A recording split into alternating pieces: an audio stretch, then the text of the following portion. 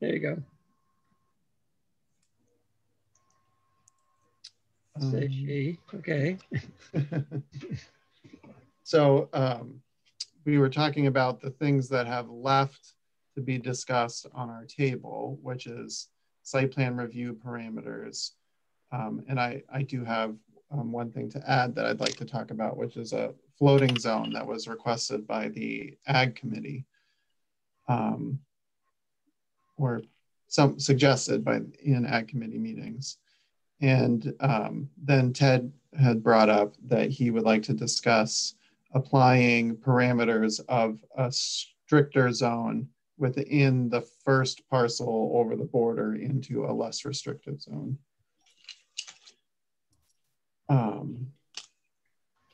Which is some, I will say that is sometimes a thing that happens in cities, in places where you have small parcels. So the city of Ithaca does it in some places where, you know, they have one zone that allows taller buildings, and then, you know, if it is next to a residential zone that requires more setbacks, the taller buildings might be required to be set back more than they would otherwise from the edge of the less intensive zone. Let me add one amusing perspective, especially since you just mentioned setbacks. Our most restrictive zones have less setbacks in the current design than the more restrictive ones, which in itself is quite interesting. Yeah, and I think we talked about that at great length in the last meeting. And yes, I'm not asking to bring it up, but that's why I said some parameters where they make sense. That obviously won't make sense. Right. So I guess I'm not really clear, Ted, exactly what parameters you would apply from which zone to what other zone.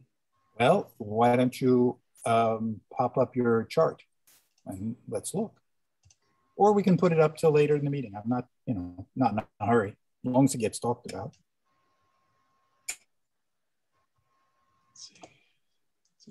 Shape.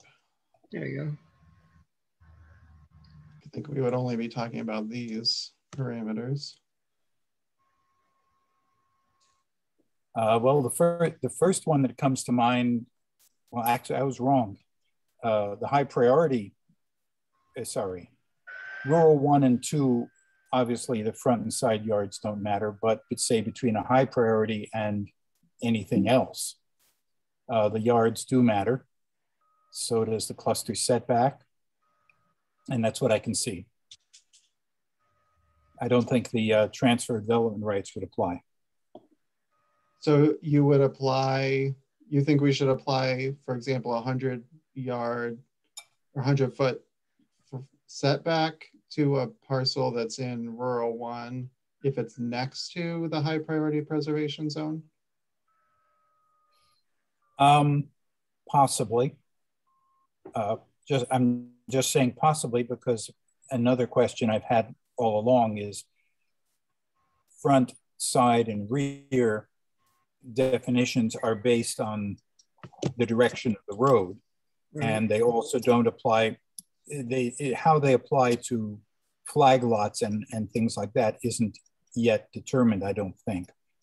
But again, where reasonable, it might, yes. And the cluster setback. So for example, a rural 1 next to a high priority might in fact need to be 100 feet back from the border between the two of them. That would be, I'm assuming that's the rear yard. Well, actually, all three. Doesn't seem unreasonable. I mean, a border is a border, though. You've got to establish a border somewhere. I mean, yeah, that's right. That's right. You have to establish a border, but let's put it this way. Let's say, just for example, that a low density residential, which was right next to high priority preservation, one would argue that that's a freak of the way things happen. And it may be a border, but it does not make it any less important to protect a high priority preservation. So that's why a good reason to put 100 foot in. I'm going to change over to a map to help us think about this. Yep, sure. All right, so this dark green is high priority preservation, light green is rural 1, and the squares is rural 2, and the pink is low density residential. So have room. What's that? I don't think you'll have room then in some of the narrower. I mean, if you won't be able to apply.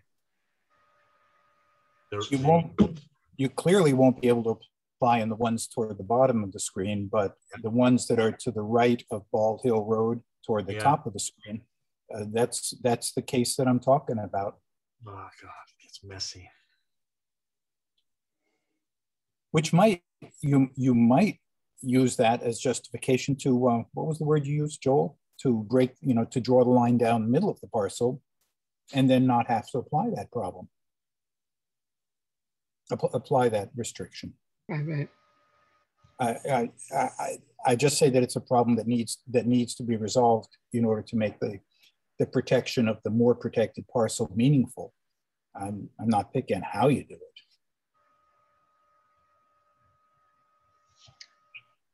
it. I guess I don't see a problem. The setbacks inside one zone are the distance that's appropriate between things in that zone. And the reason we have different zones is because there's different contexts where a different set of rules apply. Well, you're assuming that you've noted many times in the past that the coloring of the zones, the selection of the zones was not entirely based on what's boots on the ground. It was mostly based on an algorithmic interpretation. And you've kept asking us, well, is there something you would change? Well, I'm going to propose that you would change it. This is a perfect example of somewhere where it should be changed. And one way you can do it is to draw the line down the middle of the zone, the middle of those pink parcels. The other one, because presumably whatever's inside that green area is worth protecting. The other one is simply say, apply the protections of the green area, even though it's in the pink. Or once it straddles the line. Toby's point, it's an interesting point Toby's made. There's a border. Somewhere there's a border. The idea, I'm not looking at these in particular, but the idea that you would have a border between a more restrictive and less restrictive says that for the last parcel in the more restrictive zone is less like the ones that are in the center of it and more like the less restrictive zone that it borders. Yeah, so it may be, I mean, I agree. I get what you're saying, Ted. In some ways, then, that where the border's happening is less protected than all of the inner stuff. And in some way, you want to have it, you can't have it both ways. It is a border, but your point then, Ted, is you still want to be protecting what's in that more protected zone. I don't think it's possible. I think it's going to get too messy. And I also think there's something implicit there where the border is. In some way, even though algorithms are imperfect, the more restrictive zone that's at the border is more expendable or less restrictable, or for some reason it's closer to an area that's got less restrictions. So it may be appropriate that at its border the parameters aren't as effective because of that other property that's in the less restrictive zone. I mean, it may just be the way things ought to be. Well, if you change the border, if you change the border for another property, the bordering property then the border changes and you got another problem. The next bordering, right? The next property is now bordering, and then the next one is bordering. That was Toby's idea. That was Toby's idea. That's a red herring, and I'll point out to what seems obvious to me that these borders, for the most part, were not chosen with conservation in mind or with protection of land in mind, but they were chosen by how the person who divided the property thought he could make the most money out of it, Yes, or get other that. base reasons. Yeah. So there's nothing sacred about those lines. Well, Now, the tax borders. The the tax borders border- of the properties, yeah, but And- not. and in- But the algorithm that David is using has a number of different aspects that are conservation oriented or conservation based. Exactly, uh, exactly. that would be true if the results of his algorithm drew lines through the middle of properties. So, for example, Bald Hill that we were looking at, and still No, is on the no. screen. It's a combination of two ideas. It's the tax maps and conservation. I agree. I mean, it would be nice if it looked like a contour map, if it was pure conservation, but he had to work with parcels too. Right. So, Right, and Yeah, that's so why. And to we be did to be some- devil's advocate, I think you could make just as much of an argument for allowing a less restrictive approach in the Yeah. opposite direction. yeah, You exactly. know, a lot of times a parcel is in the slope in, for example, rural 1 instead of rural 2, because half of it has steep slopes. Yep. Should we apply the less restrictive rules of the less restrictive zone next to it to? Well, that's a reasonable point, but the bottom line is we haven't drawn these lines, not the tax lines, but we haven't drawn the zone lines based on the boots in the ground. We did draw them based on tax reports. Yeah, it's And true. as such, if we're going to err, I think that we should err on the side of caution. So I would be happy to go do boots on the ground and draw lines right through the middle, but not, that isn't easy.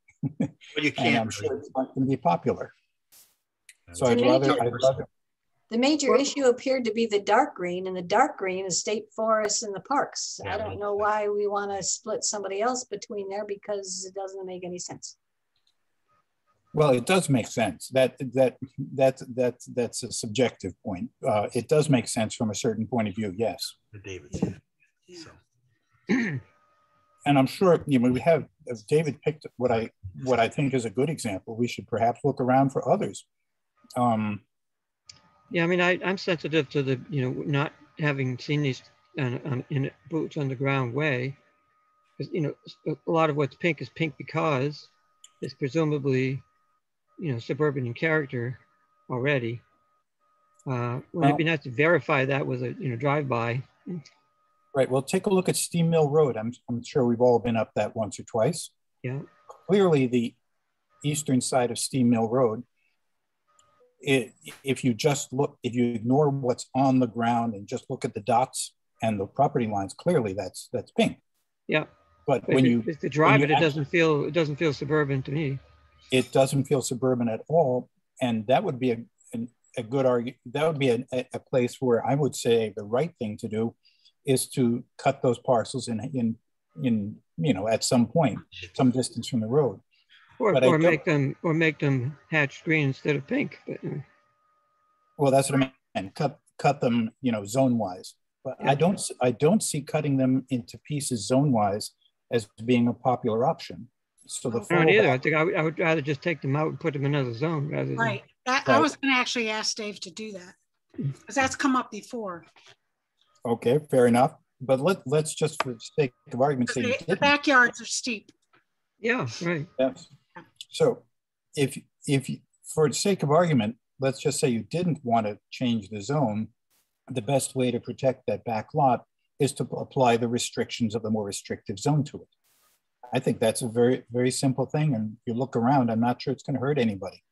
I think it's a lot easier to just change the zone than to say, Yeah. oh, you're in this zone, but you don't use the rules in this zone. You use the rules from your neighbor's zone. Yeah, I agree with Pat on that one.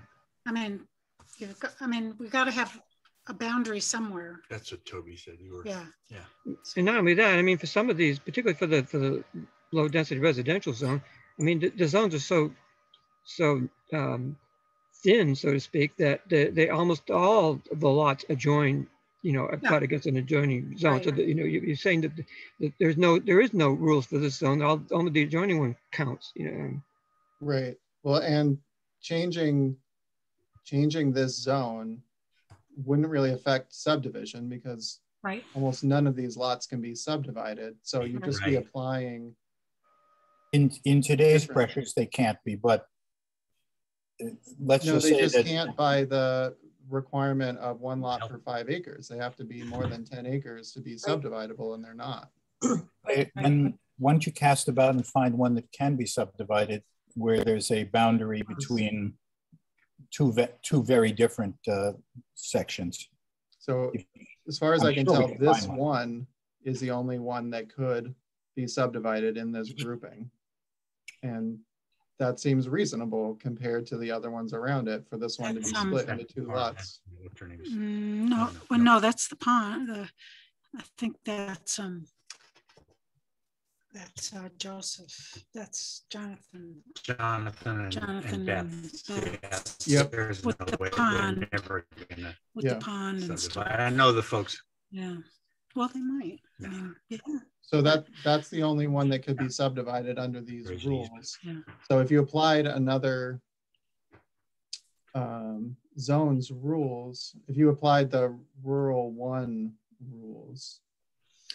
Well, in this case, remember that the pink is actually more restrictive than the green. So that in this case, it's a nonsense. Why don't you try to find a border between dark green and something where this occurs? Well, how about, well, I don't think applying the dark green to anything else makes sense because No. the dark green is all state land. Right, no, it doesn't make sense.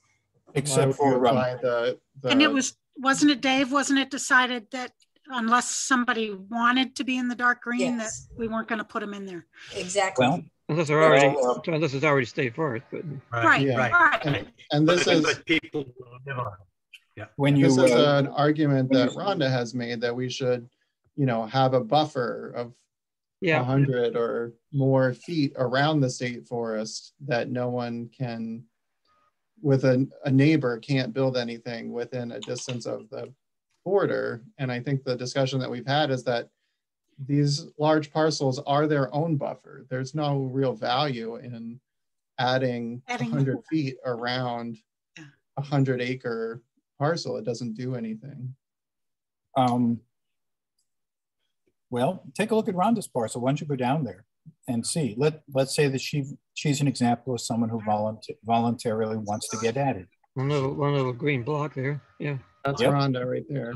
yeah, He wants Well, a reason to apply it. Forget that it's Rhonda yeah. and forget that it's voluntary. Let's just assume. That, wouldn't you want to draw a whatever it is, 100-foot, however many 100-foot circle around that where it's protected? No. No, No. because she's done that voluntarily. You can't impose that on the neighbors. Exactly. Each person volunteers for their own property. You don't volunteer your property and your neighbor's property. If there was something special about that property and the surrounding property, Right, like we thought of Duputron Hollow and stuff, Picking Hollow, and yeah. maybe we would do that, but it's not, that hasn't been identified as a really special place. So yeah, that's, what else are we talking about here? So there probably is a value maybe to do that for publicly accessed land, Yeah. right? So, my parcel would be an example. What would be the value? Well, I mean, if people go to public land and maybe they don't want to Red Rouse. see a house right next door, right? They want to hike a trail and not see it or something. So protecting vistas and things like that. So that is something that has been proposed. Brad shouldn't be able to put his house where he wants on his lot because he's next to the state forest. And no one in the state forest should have to see his house from the state forest. Yeah. So publicly accessed land where Unless Rhonda the maybe- gypsy moths eat the trees. But, Again, then we're choosing to take somebody's property and put it in the green area, taking their choice away from them. in effect, That's what zoning is. Well, not us. Some, except in the case of voluntary dark greens. Well, I it's mean, been if you're chosen. talking about doing it around the state forest dark green, then it is us. We're saying that if Yes. you're within 100 feet of it, you're in it in effect. Yes, Well, that's bear right. in mind Taking that private land. bear in mind that we also deliberately avoided making things dark green, which were private property, in spite of the fact that they are steep slopes or otherwise, shall we say, areas that are best protected on their own merits. If you actually look at it, we avoided that. And so once again, okay, we avoided it, but let's see what we can do to protect them anyway. Could I just say, we do have the overlay zones, which we haven't dealt with, you know, with the steep slopes and riparian corridors. Yeah, I mean, I just don't see, I think this cluster is another example. I don't see any value in applying the rules of either rural 1 or high density or high priority preservation to these lots. That's sort of there's a name for that type of argument. Those are undevelopable lots in any case. What we need to do is find cases where this is meaningful and see, is it worth doing there? So that's what I think. You really have to look at the whole map and examine every case where that could happen. These are not good examples. So the issue of the one Rhonda's where we said, suppose it isn't Rhonda, but if you look at hers, her house is very close to one corner of that lot. Yep. And then that would restrict the people next door. And they, you know, the fact that her house is next to the corner is not the people's fault next door. So if you put the restriction on them because her house is there, I mean. Well, the clustering that we're talking about effectively does the same thing anyway.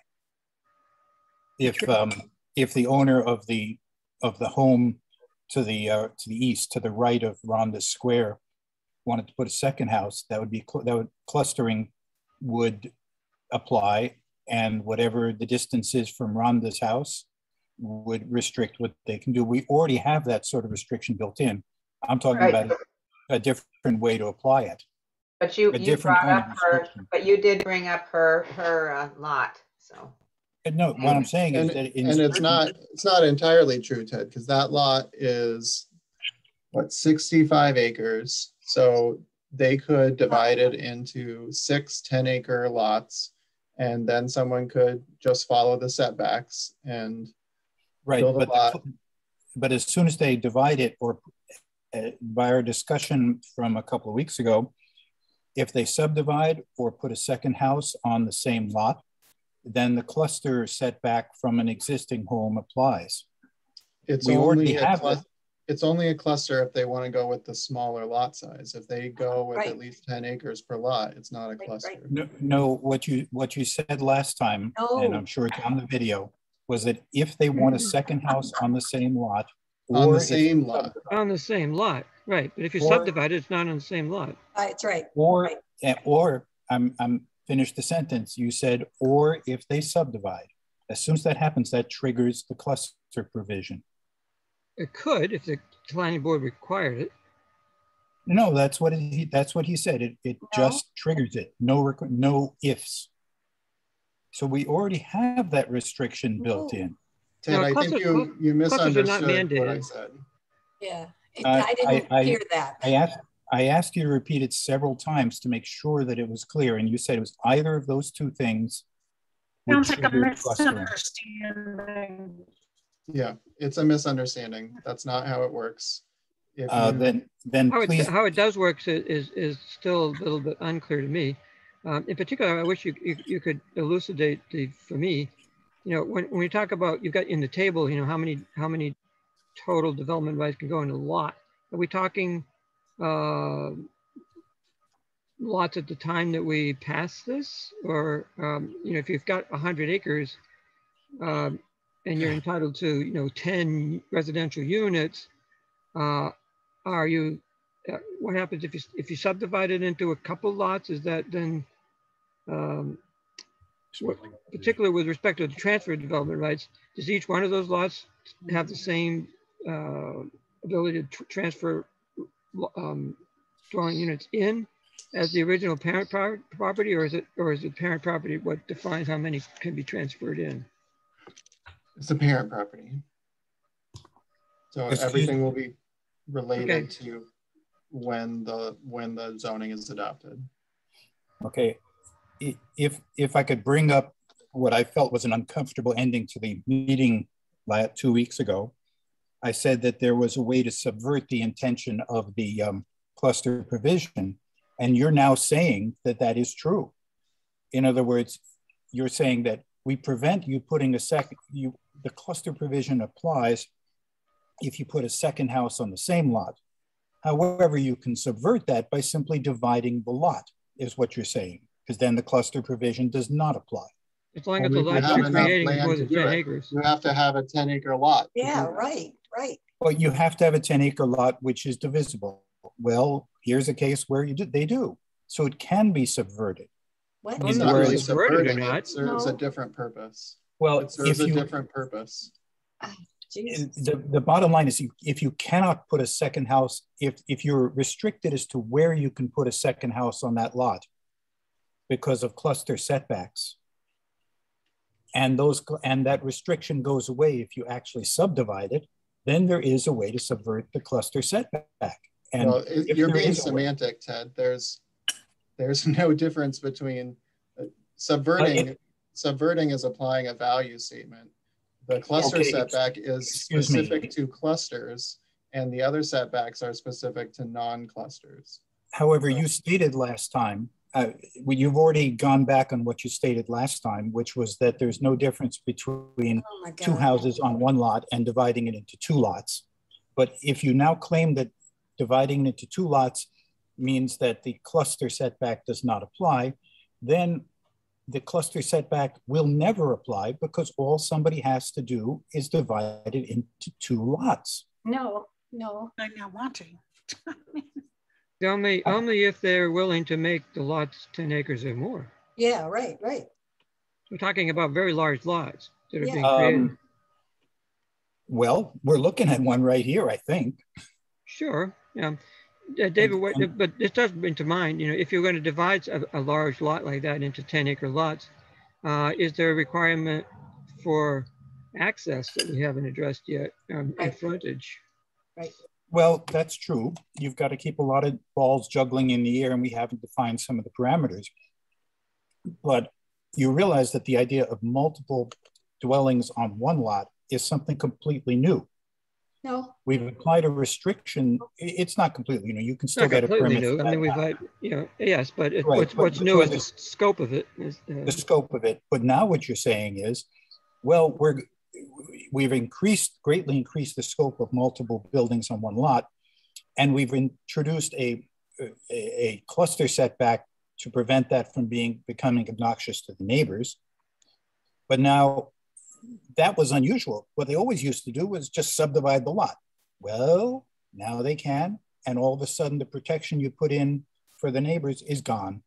It's like not gone, Ted. The protection that was there for the neighbors in the past was you have to have an average of 5 acres per lot, and lots can be as small as 2 acres. Right. The protection that we're putting in the future is that the lot has to be 10 or more acres. So depending on how you look at it, it's twice or 5 times as much lot area that you're requiring. It's a much more rural type of development. Mm-hmm.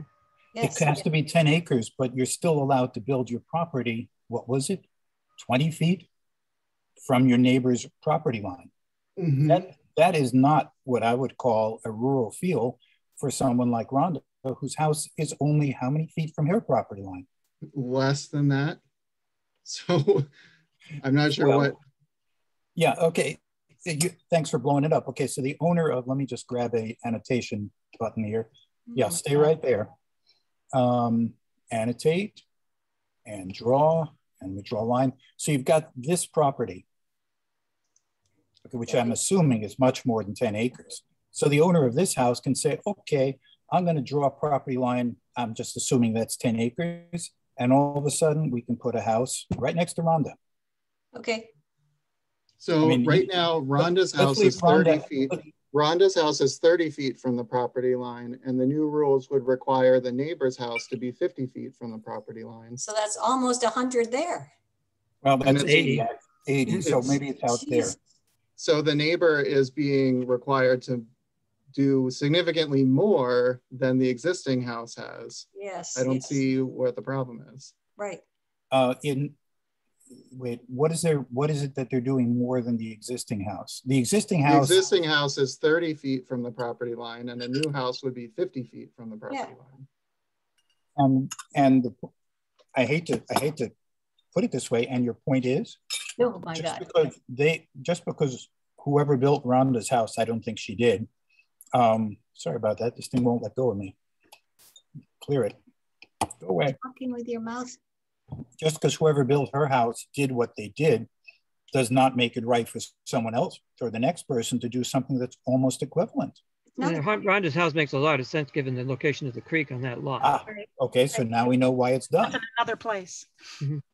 You know, I feel that this is kind of an academic argument, and yes. I'm not sure we really have time for academic arguments. Every time we make this whole thing more complicated, it's going to be a problem. And when we present this to the town board and the town board starts deliberating, you know, people are going to be coming out that weren't paying attention earlier, and they're going to find all these little complications that we're dreaming up or trying to apply, and it's just going to cause problems. I mean, we have to proceed. I think Toby is absolutely correct. And that's why we should, at this point, we don't have to do it during the meeting. You know, we can do stuff outside the meeting. We should look at all of these potential situations and say, okay, a neighbor is going to come out of the woodwork right here. So we ought to make a decision that protects that neighbor to basically keep them happy. But nobody has actually gone through, and David, pardon me if I'm incorrect, but nobody has gone through and done a case-by-case examination. It's all just been done on an algorithm, which may have been good or may have been bad, doesn't really matter, and various individual complaints or concerns that were raised by this group, but no one's actually looked at the whole thing. Actually, the dark green has been looked at because that's state forest and the park. That has been looked at. And your complaint has been about the dark green. So that has been looked at. Boots on the ground aren't going to help that. No.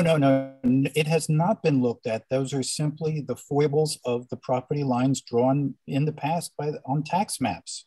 Yeah. Nobody has actually looked to see what is over here versus over here. Nobody's looked at this. The state forest doesn't have well-known borders? I don't know that. Do you know that? Yes, I knew they did. I'm sure the borders are well marked. Yes. Tell you what, I know one guy who's surrounded by state forest. Can you shift over to the southern end of Comfort Road, the very south end? Well, I can give you an example. Example of what? Of someone where you cannot tell the difference between the state forest and whatever's next to it. What? Probably talking about Lou's house. Exactly, Catherine. Very good. But I'm not agreeing with you, but I'm saying I know where you're talking about. Yeah. I don't know that he doesn't know. I mean, it's an assumption to say he doesn't know. He knows, but you couldn't necessarily look at it and tell the difference. There may be a line on the map, but the trees are the same. We're talking about here. Oh my God. Let me draw again. In there. Yeah. There's clearly a line on the map, but there is absolutely no difference between, let's say, this portion of his property and the state forest next to it. No Except that one is owned by the state and it's restricted for use anyway. That's a big difference. Yeah, I mean, the state could log their part, and then it would be a big difference. But yes, they're not going to be logging Lou's unless he's party to the process. Correct. I mean, they may be similar now, but there's no guarantee that they will ever be similar. I think we've spent a lot of time on this, and it doesn't seem like anyone else is really buying your concern, Ted.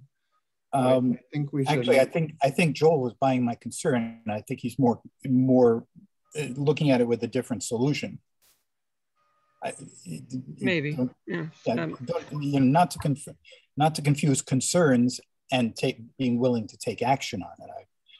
I think even Jonathan was aware of my concerns. He just looked at it differently. Okay. Yeah. Well, I don't think that anyone is interested in spending more time talking about it. Well, and we may end up finding spots, you know, maybe there are 5 spots in town that applies to, that there's an issue, and there's nothing saying that over, you know, the next year or 2 or whatever, that you know, amendments can't be made. So I think we should move on.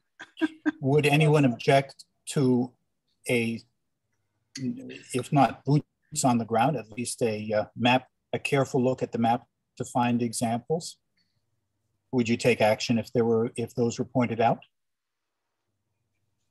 I don't think right now. I think this is. Oh, of course not right now. I'm trying to take this offline so we don't waste time on it.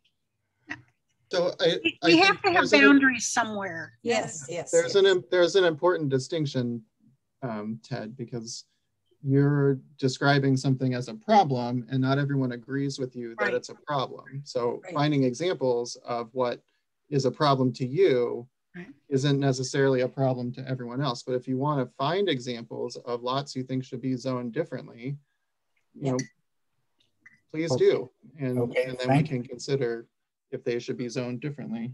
Thank you. And one other. That would be my inclination, would be to zone them differently, rather than to be extended, you know, having the rules for an adjoining zone apply in another zone, whichever direction it goes. We're not going to be applying. I'm not against that solution to it at all, if that's feasible.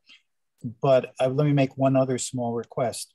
I certainly came out of the last meeting with a different understanding of the rules of the cluster, when cluster is triggered, than you are repeating today. So whatever you'd like them to be, put them in writing so that we can refer back to it.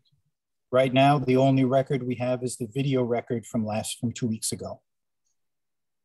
Yeah, well, I mean, there doesn't need to be script corresponding with the, you know, the concepts. But. Yeah, and I mean, obviously, if I have some time, I'll go back to that video record. I have made mistakes in my life, but I think I was pretty clear about that. Well, maybe maybe I want to be clear that I don't want you to waste time, Ted. I'm describing the way it is, and no, it isn't. It's what's being. It isn't the way it is. However you interpret what was said before, it really doesn't matter. It doesn't even matter what was said before. If I misspoke, what matters is the way it works. Well, excuse me, but if you misspoke several times, because I think I asked you to repeat several times to be completely clear about what you were saying, then we went through the rest of the meeting making an assumption that wasn't true. And I could be wrong here. I'm not claiming to have a perfect memory. Well, I mean, I don't think there's much point in focusing on whether, you know, David misspoke or not. I think, you know, asking for further clarification where there's ambiguity or uncertainty regarding what might have been said might be worthwhile. But it's certainly no point in saying, well, did he or didn't he? As David said, you know, what matters is what's actually being proposed, not what he might have said about it that may or may not have been correct. Well, I agree. So this is it's an important point. I mean, I think that it's worth. I had a question that was similar, which is to say, in what cases we've divorced clustering from the cluster subdivision process. It's now possible to cluster on a lot without subdividing. And then my question was, what's the legal framework for doing that? Because when originally conceived, it was I think a guy said, you know, we could justify this distancing for the clusters using the cluster subdivision law. But when we're clustering without subdividing, then we're not using a cluster subdivision law as the legal basis for it. Which left me wondering maybe we could just make it up out of whole cloth because we could cite, municipal home rule and do it. But then I kind of wonder whether we don't have the same issues that he cited regarding, what's happening on one lot affecting what happens on another lot. Yeah, so if I can jump in, Joel, I understand your question. I think you've asked it before. And the way that it works is it actually would use the subdivision process because the subdivision plat is where we're recording development rights. So if someone wanted to use multiple development rights on a parcel, what they would do is do a subdivision amendment where they would amend their plat. So right now, for example, if you do a standard subdivision and you delineate a build and a no build area, if you want to change that, you can change it through a subdivision amendment without cutting a piece off of your lot. You're doing the subdivision process, but you're not cutting your lot into pieces, but you're using the subdivision law to do so. The same process would apply if you wanted to cluster your development rights in a building. You would use the cluster subdivision process. Even though you're not creating a new lot, you're amending the plat to delineate how and where those development rights are going to be exercised. Yeah, I recall a similar discussion 2 weeks ago. That I think that's what you did say. Yes. Well, it just seemed to me that it was. This is very interesting, and I'm glad to see that we can do it. But it was totally foreign to our previous experience in the town, I thought. Okay. Does that answer your question though? But it is a subdivision action. It's amending the plat and changing the way the plat is. Yeah, but that's, that might be hard to explain because you're calling something which is not a subdivision, an action under subdivision law. Yep, I'm actually doing an example of that right now. So if you remember the Melchin subdivision, the 3-lot subdivision that he just did, yeah, he only did a delineation on one of the 3 lots because he said, I don't know what's going to happen on the other lots. I don't know where they're going to want to develop.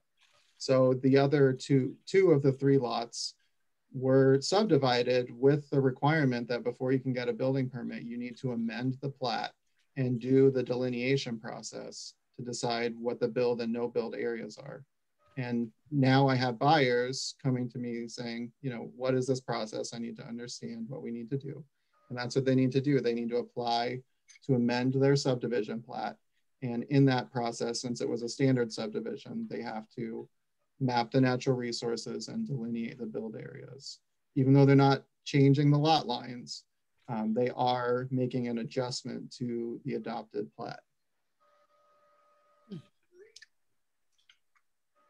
So how's that different than site plan review?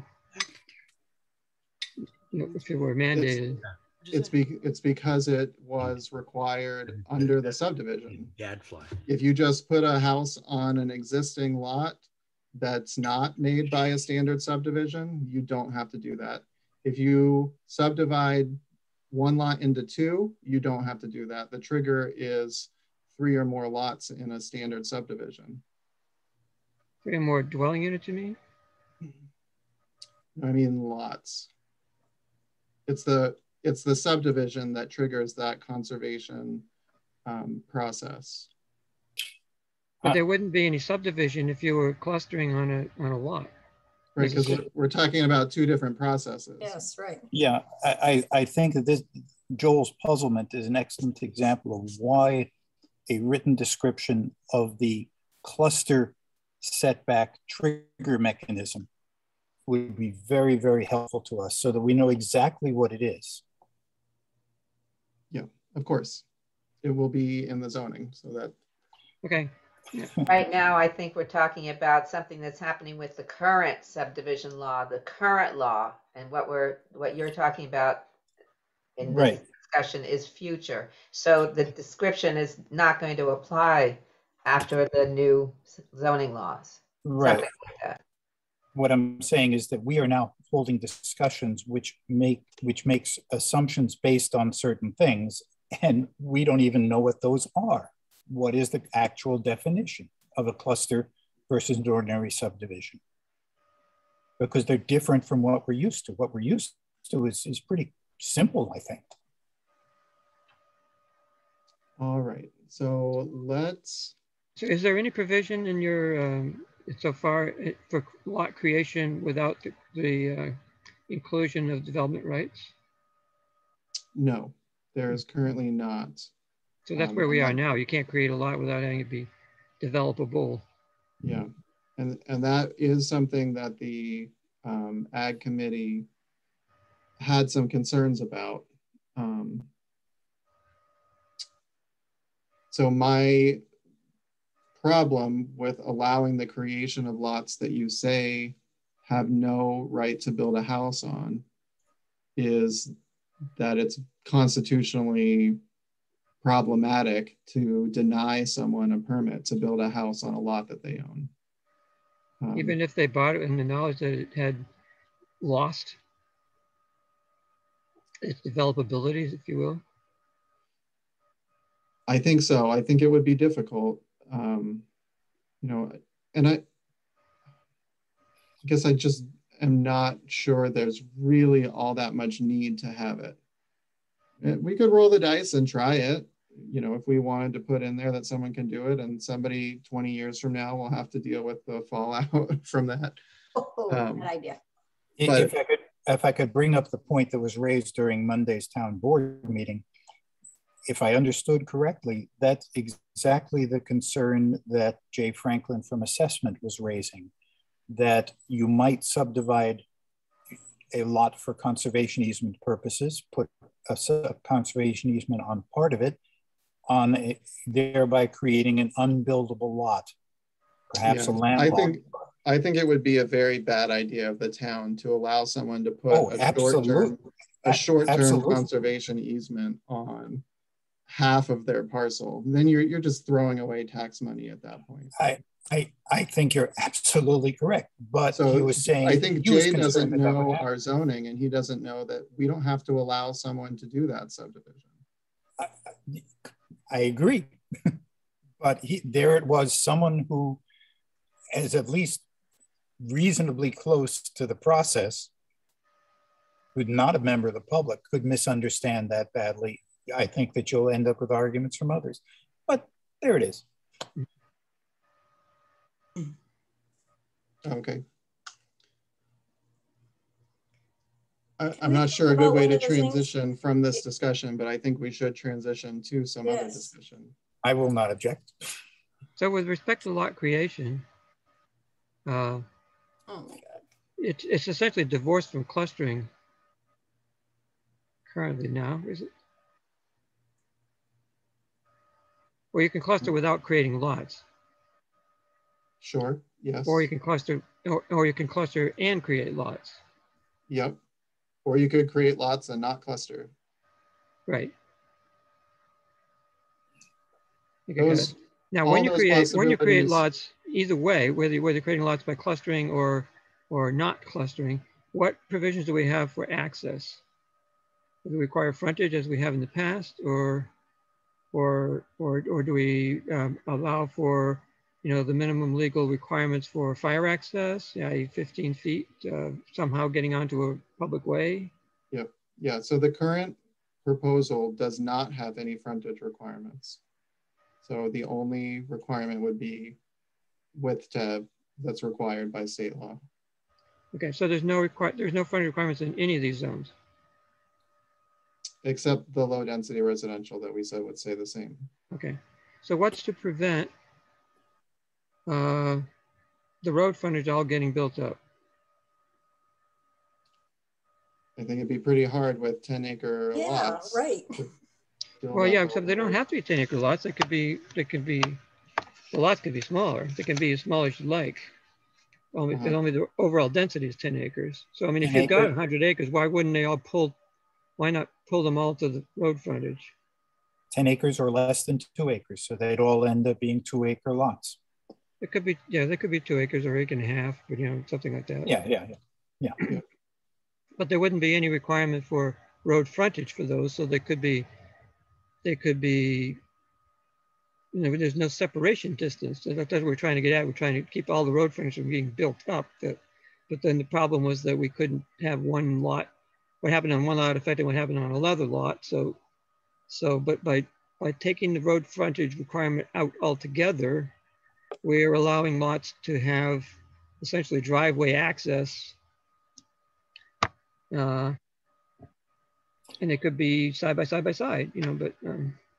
Would it be fair to say, Joel, that your vision, what your fear at the moment, is that every large lot would get broken up into the maximum number of 2-acre lots, leaving the rest with big field behind it, and you'd have high density along the road? Yeah.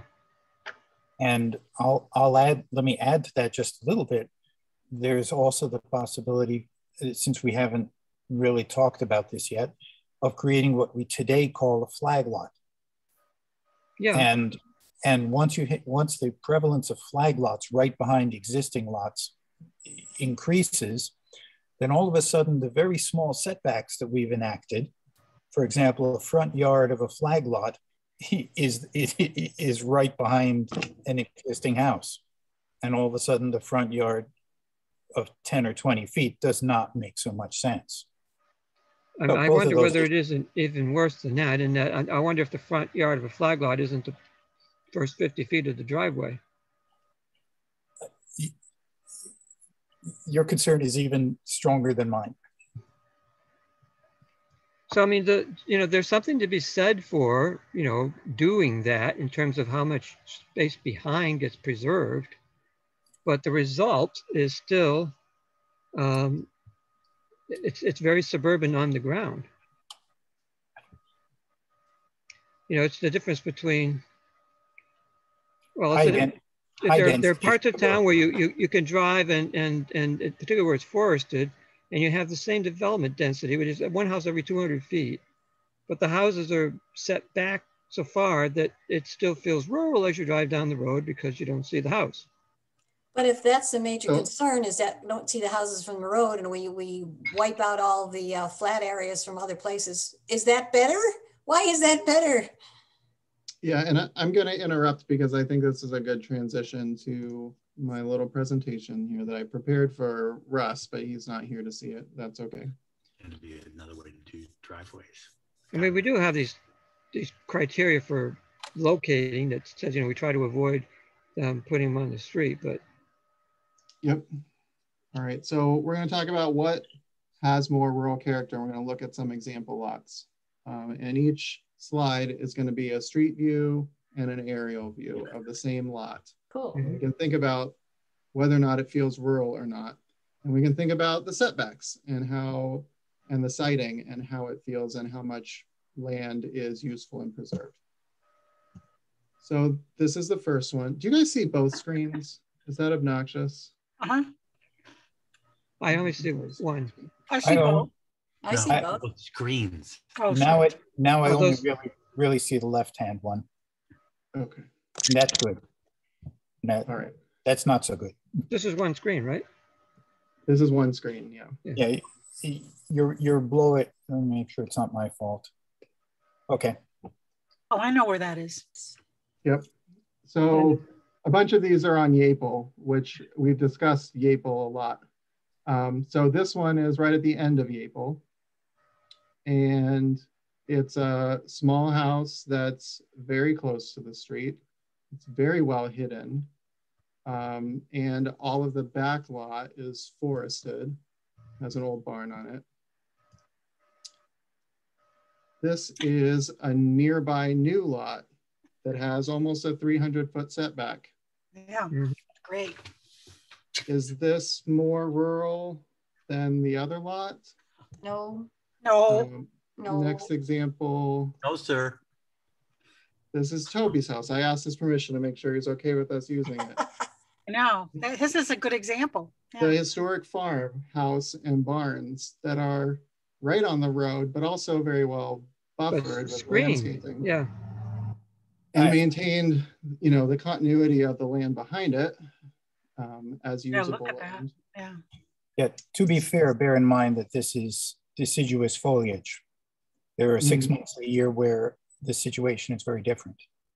Well, it's pretty dense deciduous foliage. It's pretty dense deciduous vegetation, though. He could have used conifer. He could have used non-deciduous, not conifers. Right, but it's not what he could have done. These are examples he's showing us, and they're only valid 6 months of the year. So, that's okay. That's all right. Right with me. What I think what's really valid here is we're thinking about what is rural character.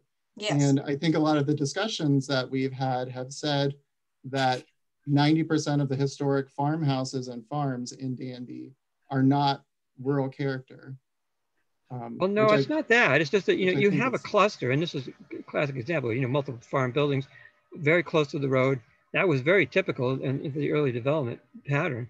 But there would have been hundreds of feet of open, undeveloped land between such clusters. It's very different when you line the road with those things. Well, I think the question is, how do we get or protect ruralness? Yes, yes. Yes, yeah. And so the question is, do we make this illegal and require this? Does that help? No, it doesn't help. I mean, the worst case scenario is a house in the field where you can see it. So whether that house is on the street, you know, 30 feet back from the road, or 600 feet, well, maybe not 600 feet, but, you know, 300 feet back from the road is not much of a mitigation when you've got an open field between it and the road. But so the issue is not an open field, it's whether you can see it. But I'd rather not put it in the open field whether I can see it or not. I agree. And so there ought to be a way to, you know, tuck them in the edges of the field at least. Well, that actually brings up a discussion we had 10 years ago, Joel. You may remember the idea of some kind of visual mitigation, whether it's berms, trees, bushes. In other words, what these pictures illustrate to me is that if there is something between the house and the road, such as Toby's bushes or whatever's going on here, that's much more rural feeling, much more visually attractive than your big open lot with a house at the back of it. Yeah, I agree. I think probably we'll all agree.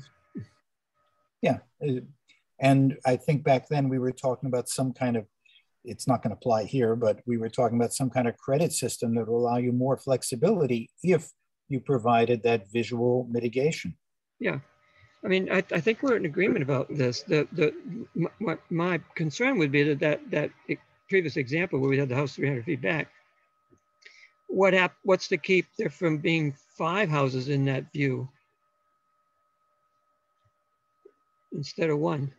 Nothing if you can buy the development rights. Yeah, which is what you wanted.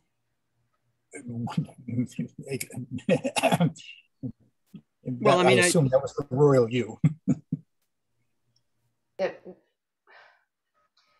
Well, you know, there's in terms of the overall development density, clustering is to be preferred to sprawling, and combining into one building is better than having separate houses in the same place.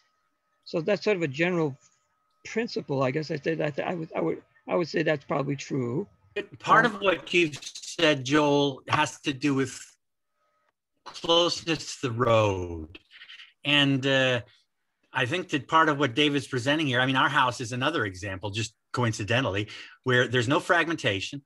It's a longish driveway, but it's a driveway that goes in a short distance and then cuts 90 degrees following the wood line. So there's a wood line. So all of these possibilities of several houses along a roadside could be, if you want to use the word mitigated, as Ted has, that's fine, but it's just a matter of design.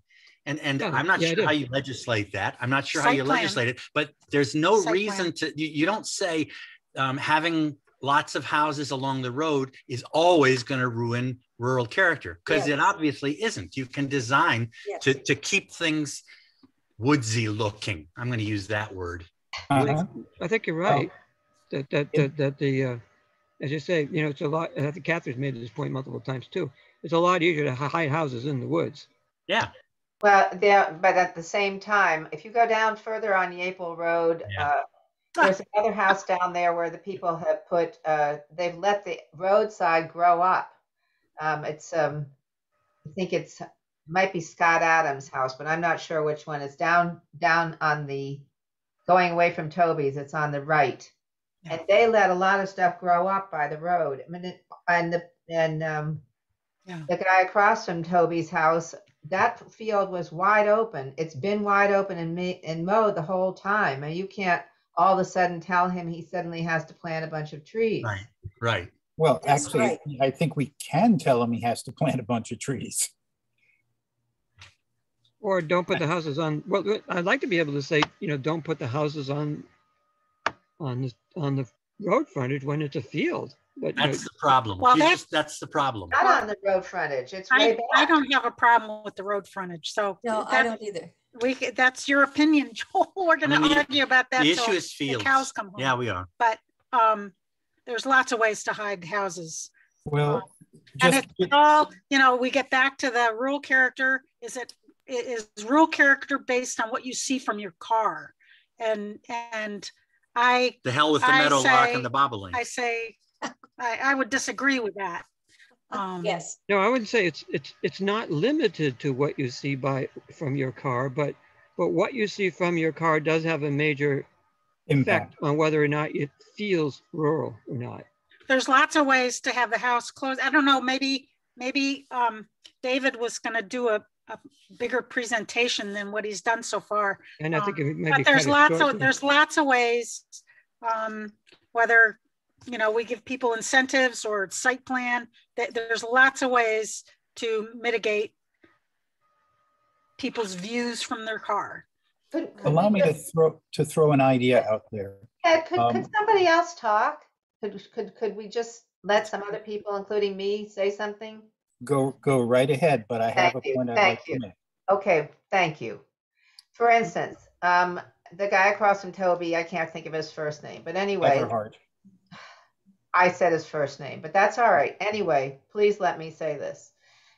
When that house was put in there, we could have said, you can't build a house that looks like that. We could have said, you have to build a house that looks rural in a big field. We could have, but we can't do, after a while, it becomes a bit, it's telling everybody what they can or can't do is probably going to be a bigger argument than deciding whether it's bad to have a house right next to the road. For instance, Toby's house does look rural because it is farmish. There's that. So, there's styles. Looking at Julie and Tom's house is they did not develop the front of their property and they've let it all grow up, and their neighbors might not like it because everybody else has grass lots. Yeah. We're getting into dictating what people do with not only where they plant a house on their property, but what it looks like. Yep. So it was a big shock when that house went in there and the style of it. But how do you tell people that, if you want to tell them they have to plant trees, good luck, unless we're going to buy them for them. Yeah, our neighbors, they like that house, and I think a lot of other people do as well. And you can't really deny that. I actually like it. Yeah, and they're nice, and they take pride in mowing it and keeping it. So I think it's worth considering with Yapel Road, what would be different under our different proposed rules? That would be good to know. If it was all one lot, and I don't know if this was all related to the farm that Toby lives in now, but for the sake of argument, let's say both sides of the street were all part of that farm as one parcel, and it was in the rural one. There would be allowed to be half the number of parcels, and the houses could be closer to the street. And there would be site plan review for the siting of each of those houses. Or they could cluster them and they could put them all in one or two buildings on one of these lots, and all of the rest of it would be left intact. And that 1 or 2 parcel would be more dense, and the rest would be much less dense. And that would also have site plan review if it was in the rural 2, or 1, sorry. If it was in the rural 2, they have approximately the same amount of development potential. They have the same development options, but there's only site plan review if it's multifamily 4 or more units. More than 4 units, right? And if it's a cluster, it has to be set away from anything that's existing. But if they wanted to make the cluster down here and then preserve all the rest, that would be possible. I think both of those are far preferable, even if it was just developing it at 10-acre lots and they put the houses right on the road, you'd have half as many houses. That's right. Maybe that would, well, of course, because they don't have much depth there. I mean, you've got a lot of road frontage relative to the depth. The more problematic cases where you've got a lot of depth and not much road frontage. Because then when you pull the houses to the road frontage, they can end up fairly close together. Right, but if you're clustering and making lots, then you have site plan review on that process. You know, the siting, and you have those criteria that includes, you know, avoid visibility from the road if you can. Yep. Interestingly, the developers at the time felt they were doing a good thing by maintaining the large lots. In '93, I don't know if did that avoid site plan review, Joel, back then? Yeah, these are lots by permit. Okay, and then they donated this strip of the power line to the state park. Is that what happened? Is that that's what the green strip's about? Yeah. So it's just interesting, but you know, at the time, or it took a few years, that's clearly what the market was after, was that sort of lot. And you know, it remains to be seen how long it will take for this clustering to really catch on, but it's a great idea if people go for it. Yeah, I mean, I think that the market right now, and you know, and it could be some time before it changes, is people who want their quote place in the country, and they're going to want 5 to 10 acres that they can put their house in or on. And so the probability is that when lots are created, that's what we'll get. And now we're saying that in R1 and R2, those lots, if you're going to do them one at a time, are going to be 10 acres. Mm-hmm. And that's pretty big. You know, it's that in itself mitigates a lot of the potential. Since there's a moment of silence, may I break in with the idea that I had before, or the thought? If you compare the lot that David showed us, that corner lot with the house set back in back of an open field, just imagine that it is a bigger field than it is. It's really about a 6 1/4 acre field. I did a little measure, and picture your Fieldstone Circle, which is a cluster of houses on a big open area. The difference is that Fieldstone Circle is not open. You don't mind how many houses are back there because you just can't see them. From the main road. And the same thing's true of Old Town Village.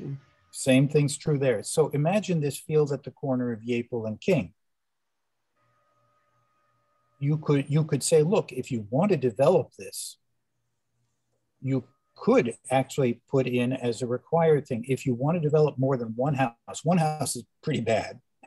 But if you want to put 3 houses on that lot, which you couldn't because it's, well, maybe you could, it's in the pink. But if you wanted to put 3 houses there, you would be required to put in a row of trees along the road, 2 rows of trees to make sure you can't see it. Well, yeah, that's what the planning board can do in site plan review. Well, that's what they can do if we give them the power to. I would tend to think that we should go further than that. Well, that's what that last column's about. Excuse me? That's what that last column is about. Which column? in David's table, the one that talks about site plan review being required or not. Well, and one of the things David said at the beginning was that the first item on that we need to talk about now is review parameters for site plan review. Yeah, and here they are. Seems like that's what we should be doing now. That would be fair. So in fact, we can. I think we should not write it as an option, but that they must do that if they intend to go beyond one house, or maybe one. I'm not. Well, you know, the thing is though that these are all desirable, but they're not necessarily all possible on any particular lot. Right.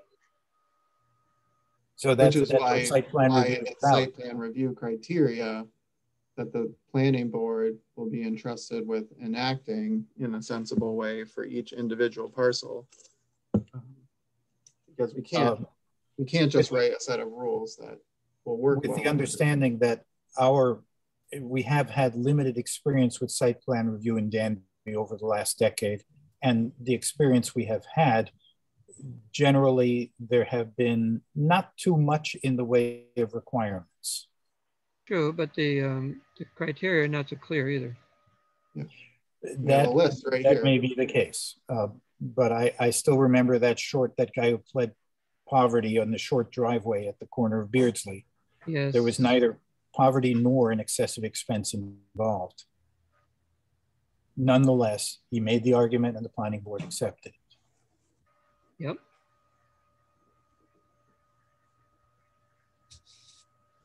You know, site plan review is a discretionary process. Otherwise, you wouldn't need to go to the planning board. You could just say, you know, these are the rules.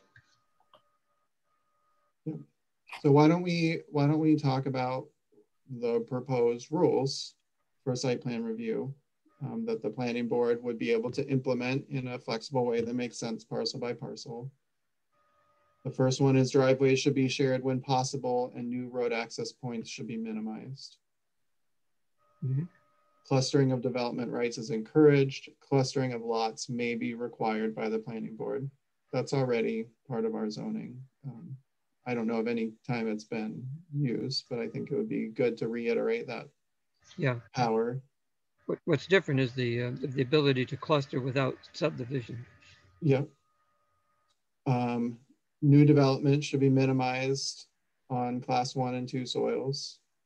New development should be hidden or screened from the road and neighboring properties when possible. Attached multiple dwelling units are preferred over separated dwelling units. Views should be protected and impacts on views should be minimized or mitigated. New development and new lots should be arranged to minimize fragmentation of existing contiguous fields and habitat. And parking for more than 4 vehicles on a lot should be screened from view from the road and from neighboring properties. Yep. A question for you, just so I'll understand how you intend those to be applied. That corner lot that you showed us on Yapel Road. Yeah. Apply these rules to that. Would they have made any difference? Absolutely. They could have been required to put the house behind the barn where you wouldn't see it, and it would be more in the corner in the trees instead of in the middle of a field. Well, it's not. It's actually located in the southeast corner of the field, very much so, almost to the point probably of the setbacks that we required. So it is actually sited in a very reasonable way. So I'm going to share my screen, my map again. Yeah, I don't know where the property line is, but they are at the southeast corner of the field. So they actually own both parcels. So they're in the middle of this, but they could have been sited back here where you wouldn't be able to see it from the road at all. Be hidden by, this is trees, this is the historic barn. If the house was sited in this part of the lot, it would have much less visual impact on the neighborhood, and it would preserve more usable field area. Yeah. And it would have a shorter driveway and less impervious surface and all of the issues that come with that. Right. I'm looking at the Google satellite view, And in fact, the house it could have been closer, but it is very close to the tree line, which is within the property boundary. It's, as well, as you can see, it's almost halfway up. Let's see, I think I have my, my line there. The tree line is something like this. Oops. Not seeing it. Right, so what I'm saying is that if the house were placed here instead of here, it would disturb much less land and it would be less visible from the road, and it would have less negative impact on the rural character of that part of the community. Yep, it would. No doubt about it. If I were the homeowner, I wouldn't want it there though. And they've picked the best from the homeowner's point of view. They have picked the best spot that they could. Yeah, there are drainage issues as well. Is it wet behind the barn? They are. Yeah, it's very wet. Yeah. So there's always going to be things to consider, but that is the process of considering those things. Yeah. Mm-hmm. Just for fun, the barn there was moved from the Bald Hill community. Really? Huh. How interesting. So the 2 lots that you showed include the entire wooded area, the L-shaped wooded area. No, there's a border between the adjoining property and the woods. According to, let's make sure I get this right. I'm going to move forward because I don't think there's any use in debating the particulars of this site. What matters is the process of review and what options they would have. Yeah. There's options to come to a better. Comparing, you're unmuted. Oh, David, I mean, the next house, that's an interesting comparison. I mean, look at they've instead of having the driveway go straight and end at the house, it's curved. So if you are driving by there and you look down the driveway, you don't see the house, and they've planted trees along the road. So, and look how close that is to the road. It's just, that would have been a nice option. That's our house. That's not our house. That's the way our house is. Yeah. Sort of. And I think if they were required to do another layer of trees, then you wouldn't be able to see it at all. I think as it is, right. My recollection is that it's still pretty visible and mostly looks like a lawn with some stuff in it. Right. But the trees aren't very big. Yeah. But they could have put in bigger trees. Yeah. Well, they grow fast. In 10 years, they'll be big. Yeah. So those are the kinds of things that the planning board would have in their arsenal. And my question is, those are the proposed ones. Does anyone think that any of those shouldn't be there, or that there should be any other specific ones that they would like to suggest? I would like to, I've been trying to find some information on lighting at night, and exterior lighting, and I'd like them to pay attention to that. And I haven't had much luck coming up with very specific, but yeah, dark sky. So I guess that's not a zoning issue really, but right? What did you say, Joel? I would say that's not really a zoning issue, but yeah, sure. It's actually in a lot of zoning. I guess my question is, if the town wants to require dark sky compliant exterior lighting, really my suggestion would be like adopt that as a local law for everywhere, rather than just as a site plan review requirement. I agree. You know, why I don't see any reason why you ever wouldn't want it, unless, you know, you wanted to have an out for, you know, people should be able to have whatever kind of lights they want on their own house. And it's only when you do something bigger that should be triggered. There are towns that do it both ways, that have dark sky requirements in all zones or in some particular zones, or only for large projects, or for all projects. So I would like to point out that that the business of planting trees along the road may work for Yapel Road, particularly since that's a town road, and we can work with the town to arrange that to happen. But on a road like South Danby Road, where they run the wires, the utility wires, and the utility, particularly on my property, claims more than 30 feet of road, of frontage maintenance. And they absolutely do not want me planting trees.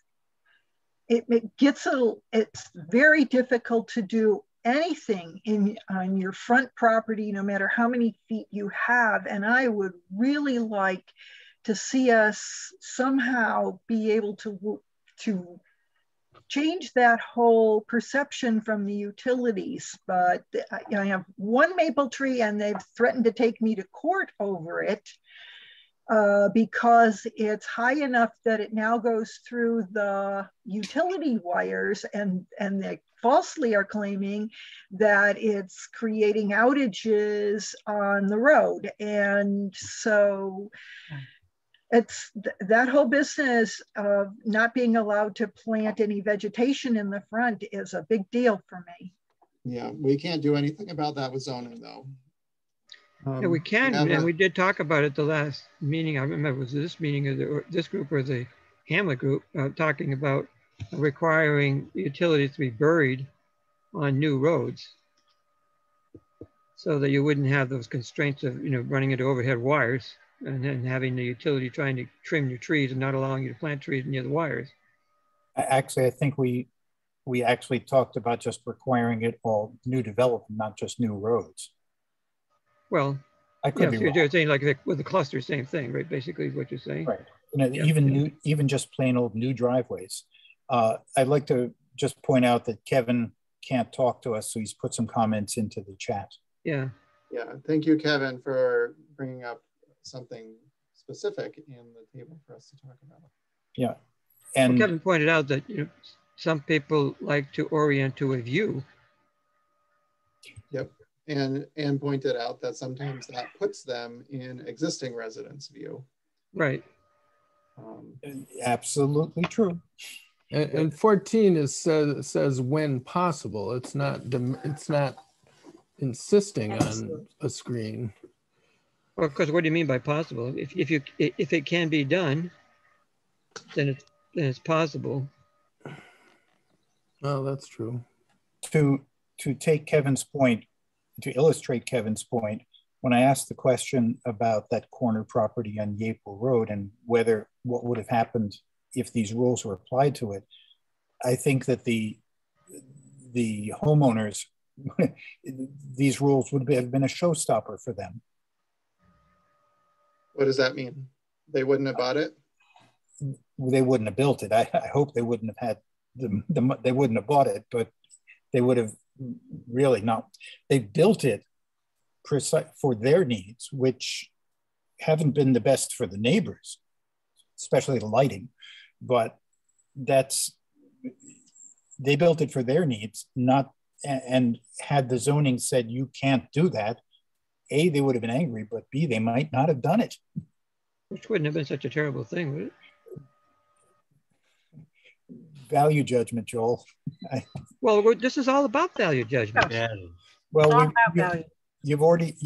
earlier the argument was that we shouldn't impose our values, and now you're saying we should. I don't remember ever making that statement, because that's certainly not the case. I mean, zoning is all about imposing value judgments in the interest of the common good.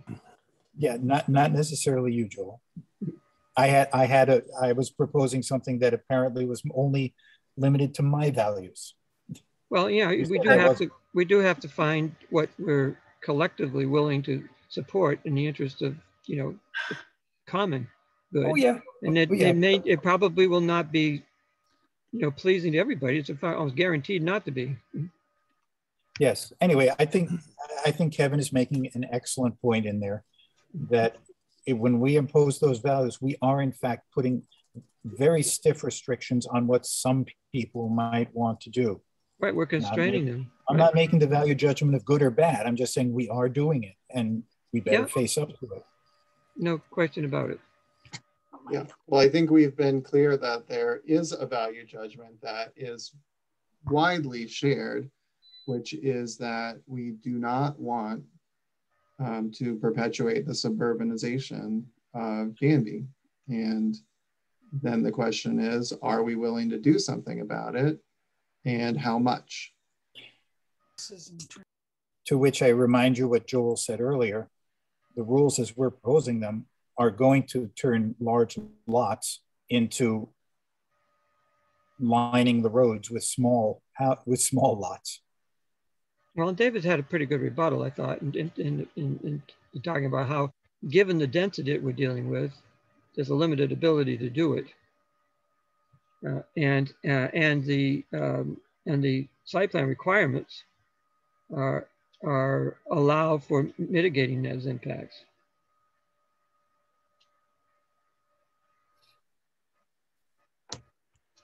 So it's a bit, it's pretty clear from what David said that it would have played out differently had these rules been in place, and that the kind of development that's allowed at the density that's allowed would result in something which would be rather differently laid out, probably, and it's only a question of if you max that out, if you do it, is it still feel mostly rural? And I think it can be done in a way that does still feel mostly rural. I agree with you, it can be done, but I would argue that any way that you do it under the proposed rules would feel more rural than what we have there now. Right. That's easy, but that's not. But what we have here now, we all agreed was a catastrophe. I don't think everyone agrees that it's a catastrophe, but right. Well, I thought for years it was a catastrophe. It was a widely held opinion that we were headed down the road of simply suburbanizing Danby had we not done something significantly different. And I think this is significantly different. Yeah. In regards to number 14 that Kevin has pointed out an issue with, could you just rephrase that? If you look at, I think it's 19 where it says parking for 4 or more cars. Yeah. Is a little more insistent or definite. If you could sort of toggle back the 14 and say when practical or something, just a slightly different wording. We'll turn it into unless impractical. How could it be impractical? All I need is a fence. Well, in general, if we really want something to happen, we should not say if it can happen. We should use the words unless it's impossible. Well, what if you had an landscape architect that could, using just a few trees without obscuring a view completely, effectively create a visual barrier? I mean, I think there's solutions. I know most people don't hire a landscape architect when they're building a house, but unfortunately, but yeah, I think there should be a little flexibility on that. But I mean, the planning board has some flexibility, don't they? It's not legislation, it's guidelines. Right. Well, the choice of specific words in the rules makes a big difference to what the planning board can and can't do. Mm-hmm. Words are very important. That's true. So the planning board, with the current rules, would certainly have the ability to turn down an application if they proposed a way to screen it and the applicant refused. I think the question I'm hearing is whether or not we want them to do that. And I think it's relevant if someone said, you know, it's not possible for me to screen because then I won't be able to see the things that I want to see from my new house. How do we balance that? That's not a possibility. It's not that they can't do it, it's that they don't want to. Right. I can't do that screening. And, you know, it would really be up to the planning board to decide how much was reasonable and what is most important to be screened from who is receiving that screening, who is it benefiting. You know, they might decide that no one can see it, or maybe the neighbor comes and says, I don't really, doesn't bother me. I have screening on my property. I can't see the house. You know, there would be some flexibility there. And I think Toby pointed out that you could screen it well from the road in a way that doesn't totally impinge on the view. So I think there are options here. And the question is, I think Kevin has pointed out that he doesn't think these are good values, that we shouldn't be making it a priority, that essentially, I think a fair way to describe this would be privileging existing owners over future owners.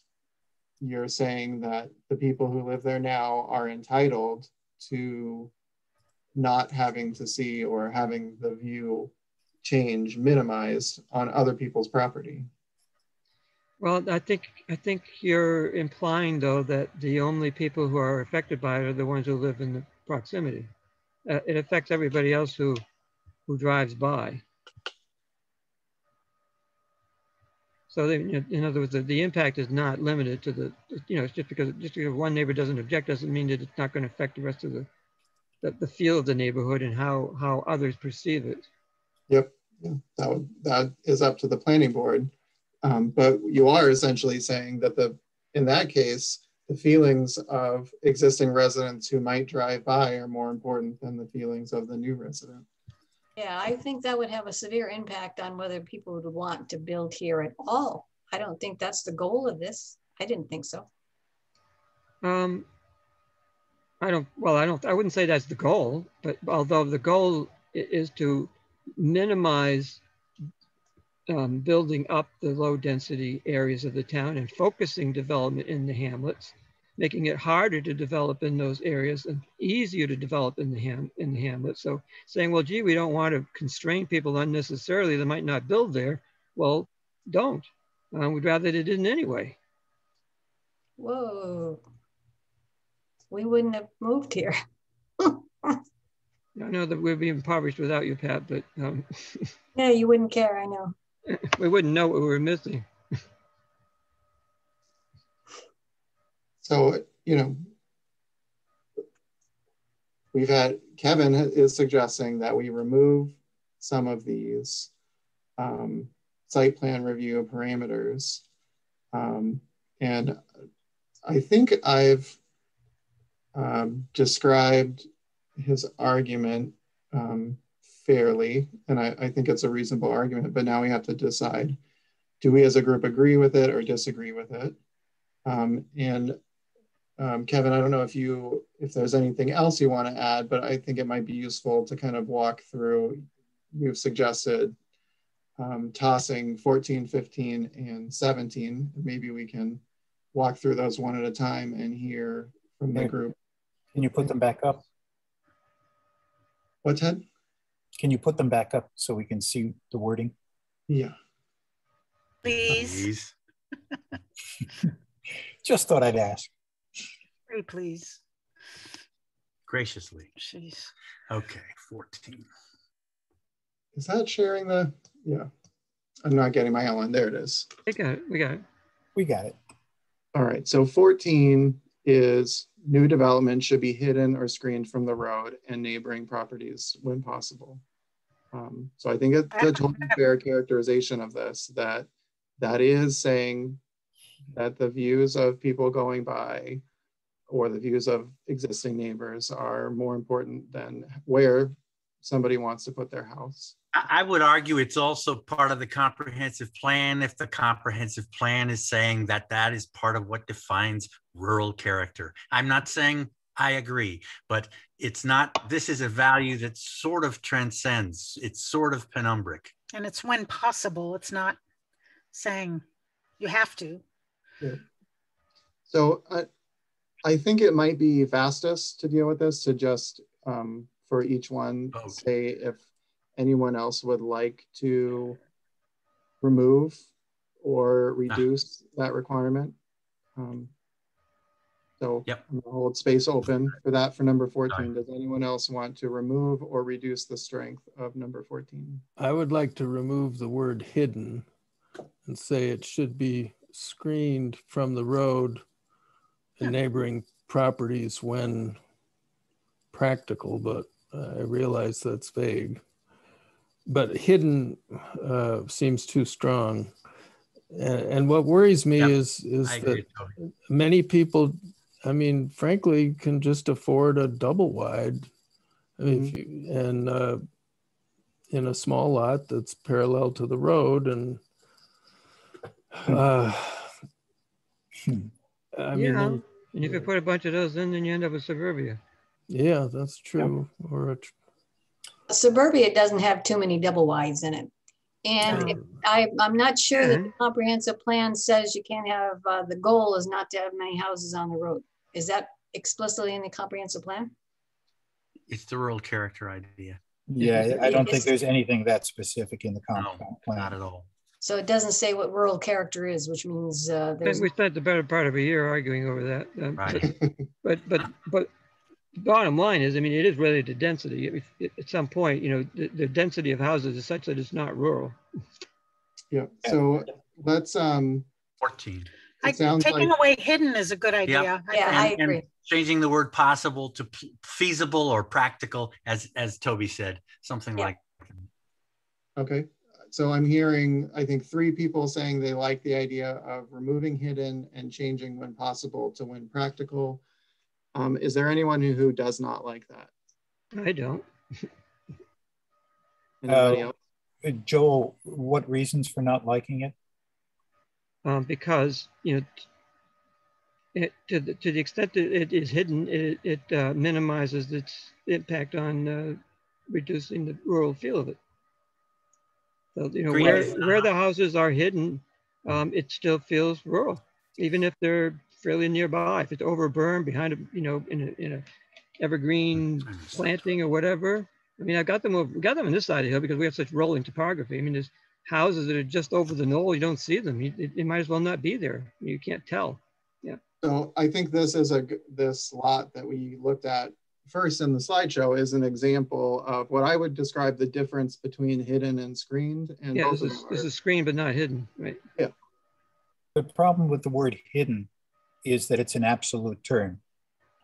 Well, it says should be hidden, and it doesn't say it has to be hidden. Yeah, should be hidden when possible. It's when possible. Has adequate flexibility. The question is, what is our goal? Well, and so it sounds like some people are saying that the screening is enough as long as it's, you know, this kind of treatment is enough. And would you be more specific about the screening? I don't really feel that this is totally screened in this picture. If we take out hidden, could we say screened from view so that the house can't be, it's implied that the house can't be seen from the road? Well, then there wouldn't be any reason to not say hidden, because that's what hidden means. If I may call up the image, I can't, but if I can refer to the image that David showed during one of the Hamlet sessions about what legally met the requirement of screening on Route 13. You know what I'm talking about, David? Yeah. I mean, it was not my idea of screening. No one's idea of screening. Well, somebody's obviously, but I mean, the issue here is it's hidden when practical, possible. Pick a, but at the minimum. Well, an example would be, you know, the one you had at the house earlier that could have been put behind the barn. That would hide it pretty well. Well, from a straight on view, you'd still see it from King Road. Yeah, well, then, you know, that's so those are the practical considerations that the planning board would take into, you know, into the process. You know, you could have planted some trees along the edges that would completely hide it then. You know? Yeah. And it's a lot easier to hide a double wide that's only 1-story high than it is to hide one of these, you know, 8,000 square foot, 2-story, you know, McMansions that people built. I don't have a problem leaving hidden in because it says hidden or screened. I mean, it's either. And I don't have a problem leaving it in. And it says should and when possible. Yeah, that's fine. David, Yeah.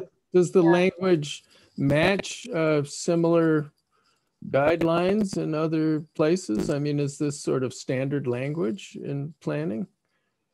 I wish there were standards in planning. I would say this is in the vein of what lots of places have. There's variety. Yeah. From more prescriptive to less prescriptive, more flexible to less flexible, and also I tend towards plain language, and lots of people who do zoning, everything is in legalese. Right. But it's definitely within the realm of the way a guideline would be used. My fear is that if you say hidden or screened, I have trouble with the word hidden because it's so absolute. But if you say hidden or screened, the practical meaning of that is merely screened. So you've almost erased the word hidden. If you wanted to be careful about it, you would say hidden when practical, otherwise screened. And in fact, as we know from walking up King Road, plenty of people want to be hidden and choose to be hidden. So it's true too. Well, King Road is a very good example of that. Yes. You don't have a problem with it. Hidden or screened is okay with me. Yeah, I wonder how much you understand that means screened. I'm okay with it. You know, it's if that's what you want. I would, you know, in light of this recent comment, I would almost say drop the screened. Oh, make it stronger. Well, you know, it should be hidden if possible. Hidden if possible. Hidden, or how about hidden as much as is practical? I'm just looking for words that'll mean something. Is it practical for us to be going over the semantics of these guidelines? I mean, yeah, it is. It's important. You know, I think it's practical if we can find consensus around something. If everyone has their own idea, there's not. Well, really might not be consensus. Yeah. Well, so actually, that's a good thing to forward to the town board as well. That we discussed this at length and could not reach something that everyone was happy with. Mm-hmm. So something that was said earlier on them. is I think Ted said, and people agreed that have been around for a while, is that you know, there hasn't been language for site plan review, and it hasn't been enforced, right? But I think it's all a judgment, right? I mean, we're sort of kidding ourselves that people are going to use exact words all the time. I mean, we have the zoning, which is the target, then we have variances in one direction and site plan review in the other, right? And we're going to end up somewhere in there based on humans making decisions, right? And if the history is that people tend to be sort of giving and allowing people to do things, then I think it's probably better to at least have language in that allows them to stop something that we definitely don't want, right? And the tendency is to sort of gravitate towards the middle, which is the zoning, right? That's just sort of how I see it. I think that's a great point, Brad. And so there's two things that I want to say. One is to answer some of Kevin's questions here, which is kind of who is making these decisions, and the answer is the planning board. And then the next, I think, thought that is useful is I don't think that the planning board would interpret any of the suggestions that anyone has made significantly differently from any of the other ones. So, you know, we are kind of wasting time spinning wheels debating between them because they all convey the same goal to the planning board, who is going to interpret them in that flexible process. At the risk of repeating myself, we may have a different planning board in the future, but the planning board we have had in the past has tended to interpret those in favor of the applicant and not apply restrictions when not absolutely required to. Just an observation. So I'd suggest, it sounds like there's not support for removing number 14. Or for changing it either. Well, there's a lot of ideas about changing it, but they all end up at about the same thing. So I'm going to suggest we move on to number 16, which is similar, but slightly different. Views should be protected and impacts on views should be minimized or mitigated. And so this is slightly different. It's not about necessarily about it's not just about sighting along the street, which is really what number 14 does, but it considers a wider, a more expansive concept of views. So it could impact a house that would be seen, you know, across a valley, or that's on top of a ridge or something like that. Right. Or yeah, we say the view down the street, so to speak. Yeah. Again, it has the word should. Yep. Right. So the flexibility. Yeah, there. it's flexible. Yeah. So the question is more, is this a value that we want the planning board prioritizing in some cases over the desires of a property owner with the purpose of protecting values of other people? Mm-hmm. So is that something that anyone else is interested in reducing or removing? Is the difference between 14 and 16 that 14 is for close by neighbors versus 16, the word views would mean distant neighbors? Yep. Sort of. I mean, well, the other thing I think about with this is an example would be when Longview was going in, the people who lived in the first house uphill from Longview, the original design and placement of Longview would have blocked their whole view of Cayuga Lake. And actually Longview moved the buildings. So, I mean, okay.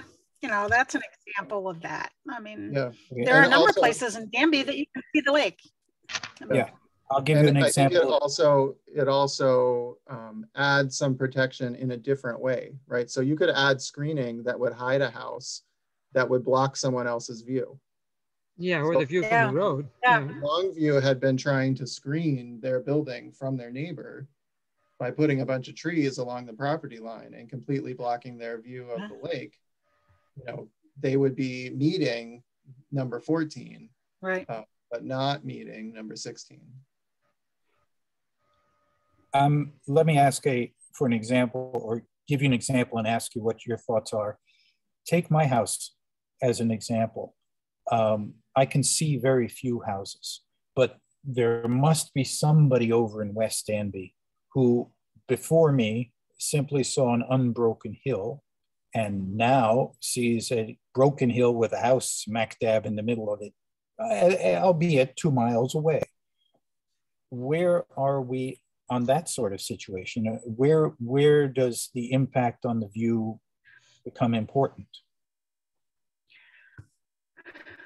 I think that's something the planning board would have to decide, and the town could help them by adopting a view shed priority list. But in the absence of that, they would have to decide everything is a view. So they have to decide how important is a particular view, and they have to balance it, impacts on that view with impacts on the property owner.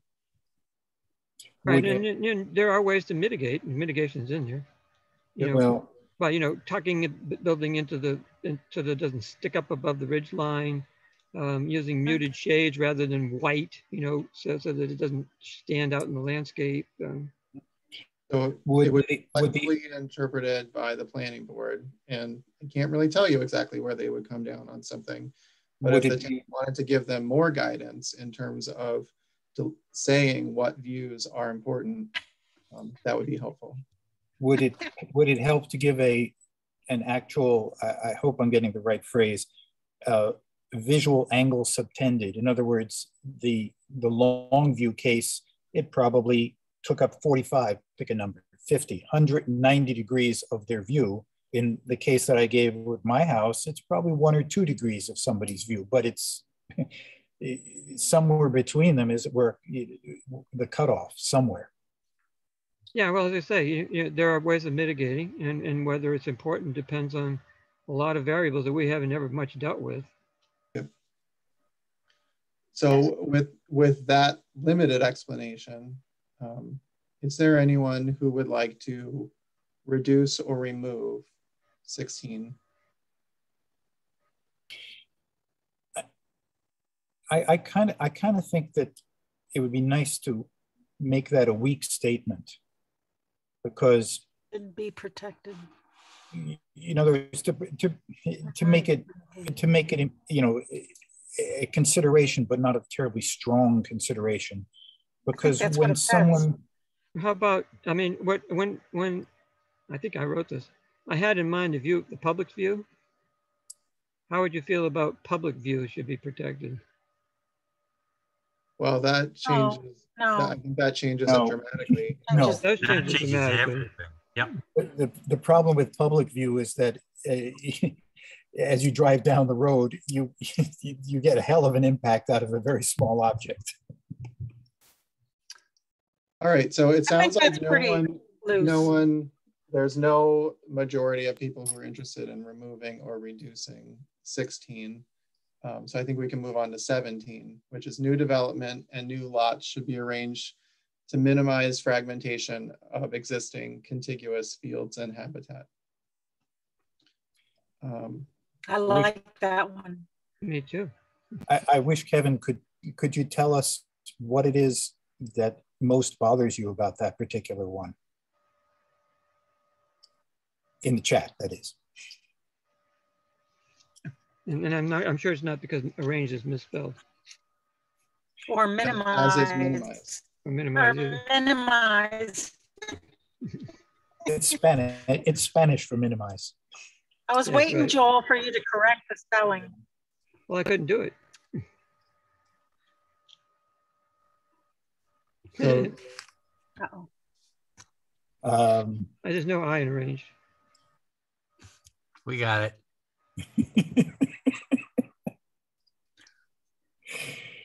It's getting worse.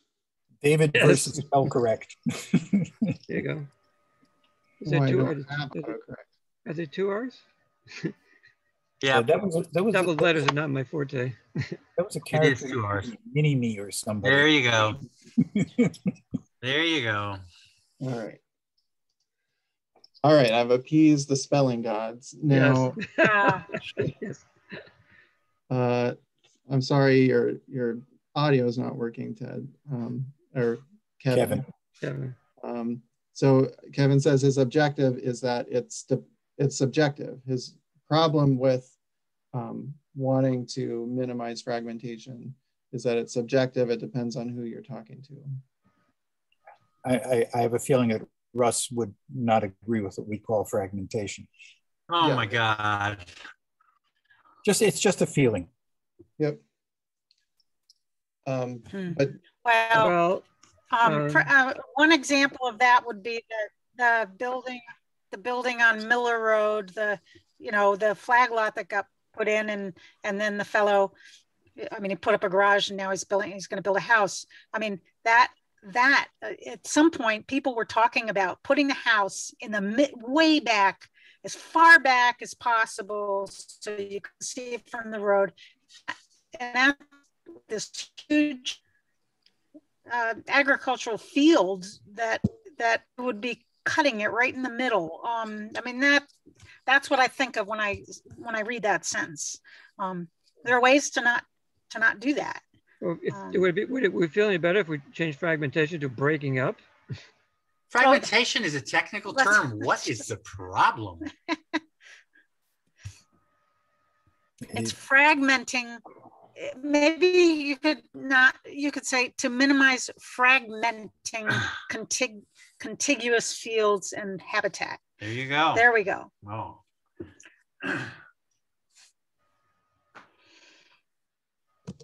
To avoid fragmenting, you can't minimize fragmenting. I think that's the term is fragmentation. Yeah, but fragmenting fields, you can minimize fragmenting fields.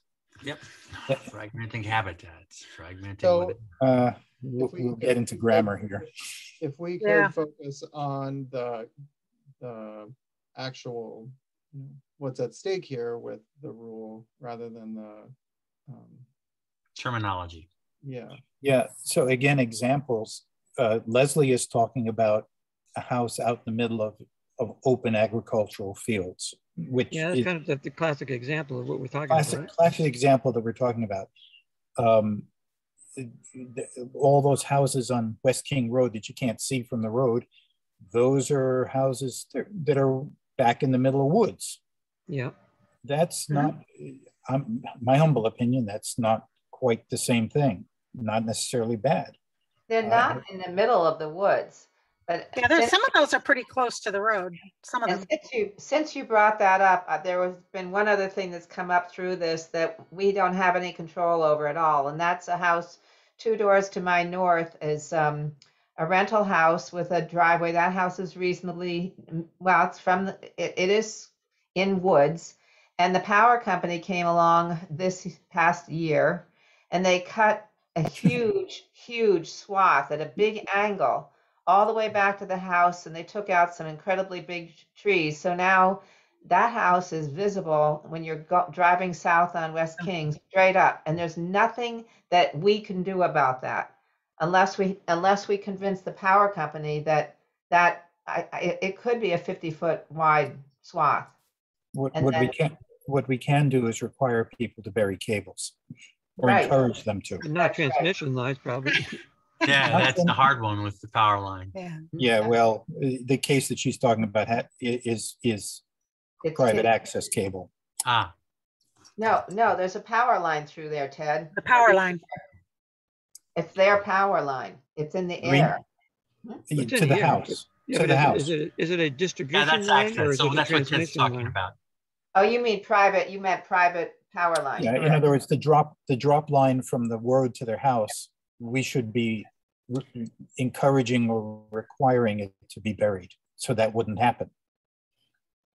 The power company wouldn't be able to come in and cut the trees. Right. That's only common sense. That, of course. I'd like to bury mine and have them done with it. Maybe I should. Yeah, they do. Not to the house. Not to the house. No, not to the house. That's what he's talking about. No. Yeah. So I like 17. Yeah. A little alone. I have an investment in 17. Yes. All right. Kevin did add that yes, Russ does feel that way, and that Kevin doesn't mind pointing out this as a consideration, but doesn't think that the planning board should ever be requiring it. And that there are many people who don't believe that fragmentation is that important of an issue, that it should be something included here. And I think that's fair. I also want to point out that this isn't only about fragmenting habitat. It's also something, when you place a house in a field that could be farmed, right? where this is also trying to avoid messing up the possibility of doing ag activities on that parcel as much as possible. Mm-hmm. For the future, yeah. Right. So it's really more, it's as much about keeping as much of the parcel kind of intact and undisturbed as possible. Right. And that has environmental consequences, it has character consequences, and it also has, usability for ag or for other use consequences. And it could even have consequences on the possibility of future subdivision. Mm-hmm. Yeah. David, you mentioned that the ag folks had made a request or made a suggestion, but I don't think you ever told us what it was. Yeah, I'll get to that. Oh, we're kind of out of time, but I'd like to just wrap up the discussion of 17. If it sounds, I'm not hearing anyone else say that they would like to get rid of or reduce how this sounds. I do think that it is fairly flexible. I will say, to Kevin's point, Kevin, to your point, this does give the planning board some ability to make some requirements, but I think it does give them some flexibility to do it reasonably. Okay, so I think I'm not hearing significant interest in changing that from others. So that I would not like to talk about this right now, but I would like to put it out there that if you think there are other parameters that would be good to add to this, please let me know. We don't have time to talk about them right now, but yeah, I'm sure there are some good ideas. I want to add that the Ag Committee has asked me, well, I think they're still deciding, but it was pretty clear from their meeting that they like this idea of having a floating zone for agricultural support. Sorry, it's not flowing over. Commercial or light industry businesses. So what this would mean is that the town would make parameters for some of these. Oh, sorry, Brad. I got distracted. Brad's comment, does new development include all buildings? That's important. As opposed to just dwellings. In the site plan review parameters. Right, determine new development. Yeah, I think that includes all new buildings. Although I would note that there wouldn't apply to ag buildings in an ag zone. Right. Right. Or it doesn't include, I don't know if this is a minor point, but it does include non-building permit buildings. Sheds under 150 square feet, that kind of thing. Only if they're subject to site plan review, because that's what this is parameters for site plan review. So that brings up the other question that was mentioned in a previous week. At what point, what's the dividing line between reviewable and non-reviewable buildings? I think the example was the 1,600 square foot garages. Don't forget to talk about it. Yeah, well, we will have that on the agenda. But I want to wrap up this floating zone. Okay, so the Ag Committee identified some uses that are needed to support the ag community in the area and are not allowed anywhere. Examples were butcher, slaughterhouse, someplace that you could process nuts or grains that were grown here to do value added things, places to do this that are not on the farm, because right now doing this on the farm where it's grown is protected by ag and markets.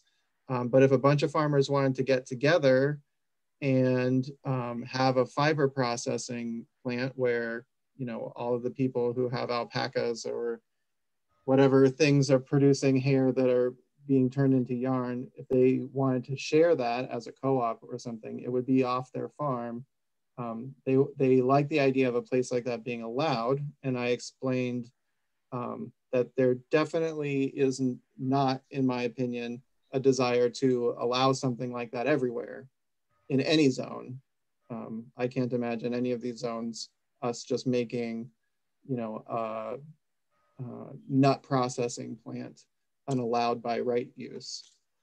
But I could imagine a floating zone that had parameters for when something like this could be possible, could be allowed. And maybe those parameters include a really large lot size, deep setbacks, other kind of mitigating factors for what is a fairly high impact use. And then someone would have to apply to have that floating zone applied to a particular parcel with a rezoning.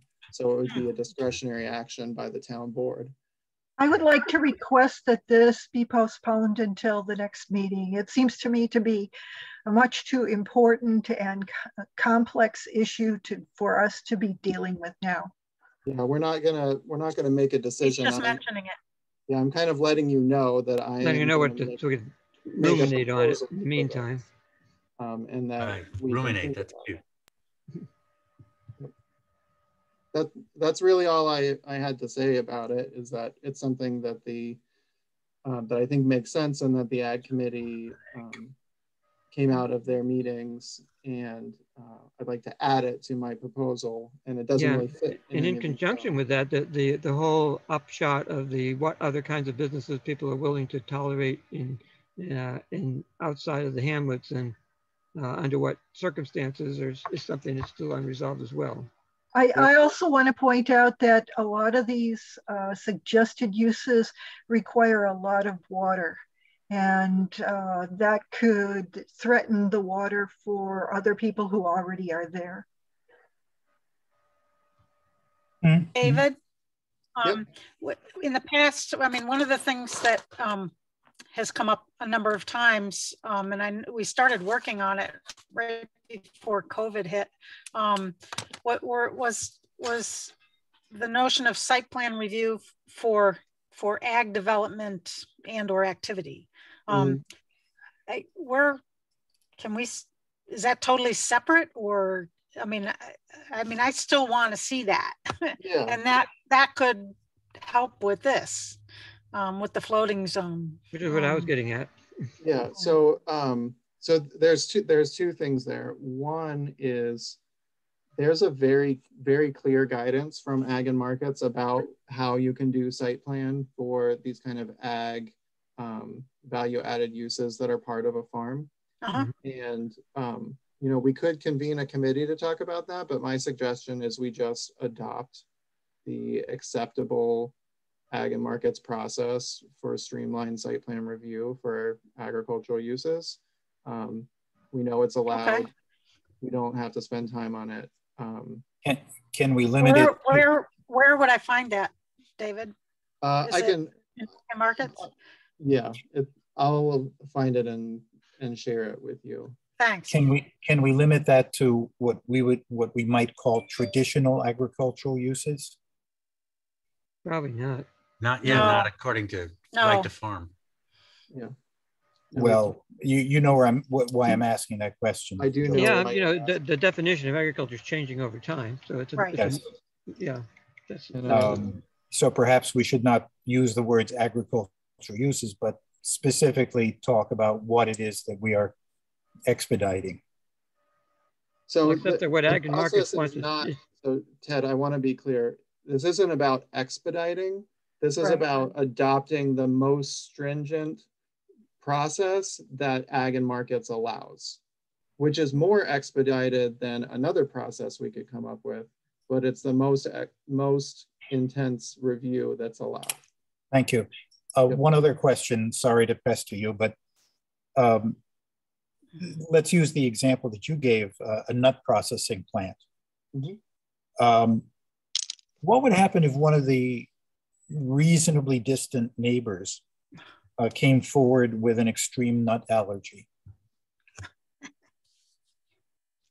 I'm just asking. With extreme what? Nut allergy. Like they were worried that dust in the air was going to impact them in some way? Yes. Yeah.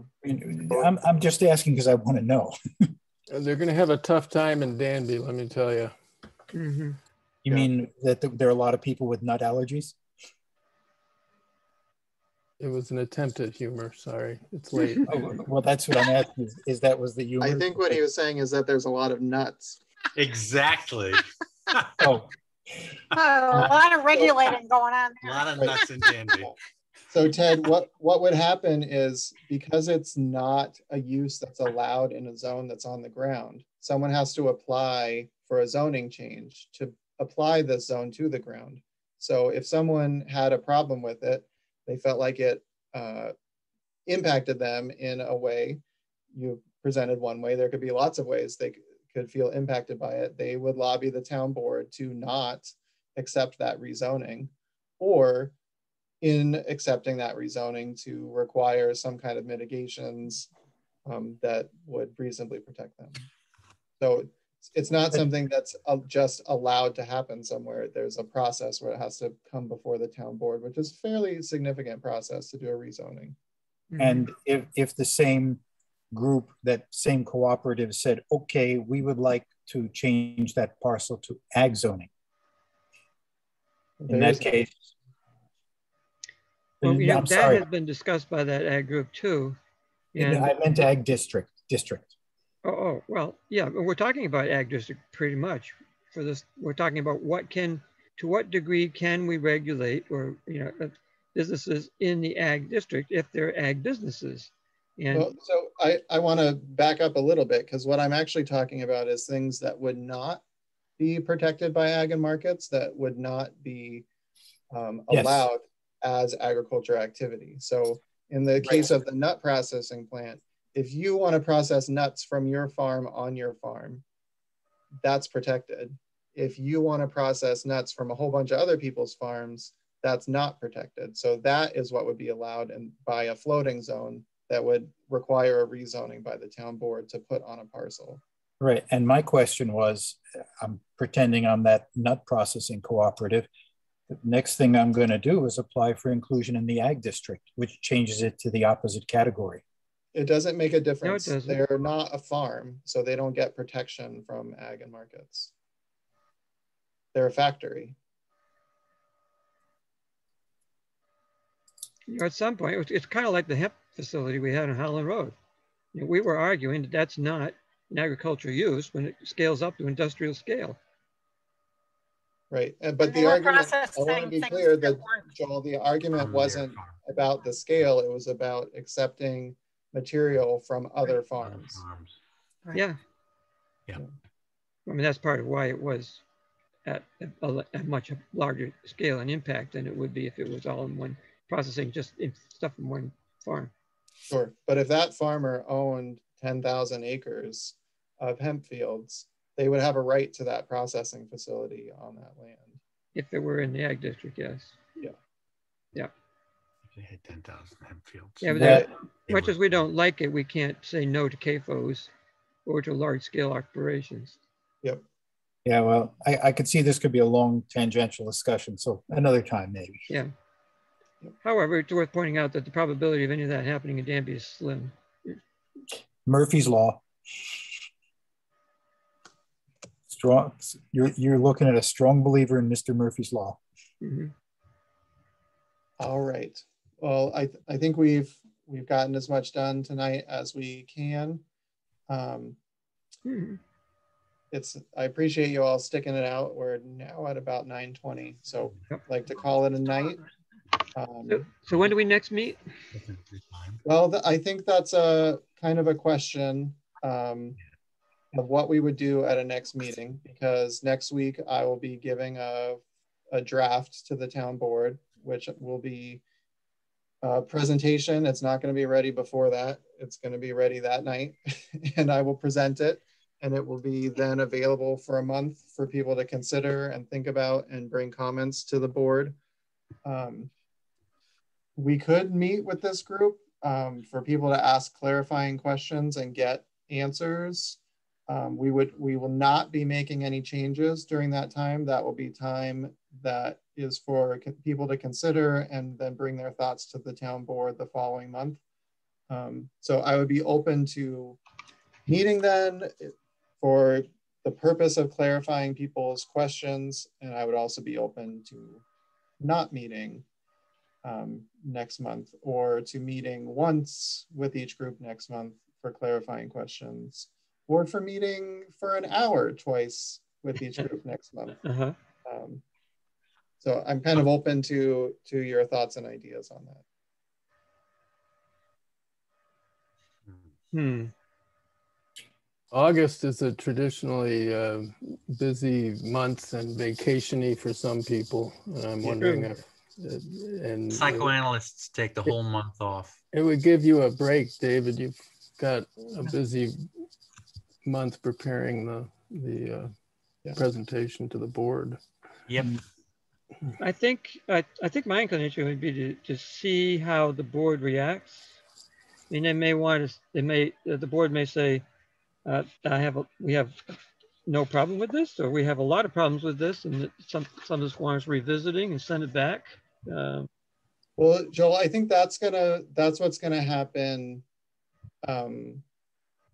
at not this coming meeting, but at the meeting after that, because people are just going to be getting it at this. Right, and then they'll have a month to comment and so forth. Yeah, and then And then following that, the board will direct me, and by extension us, on what additional work needs to be done, where we should focus, and where people are comfortable.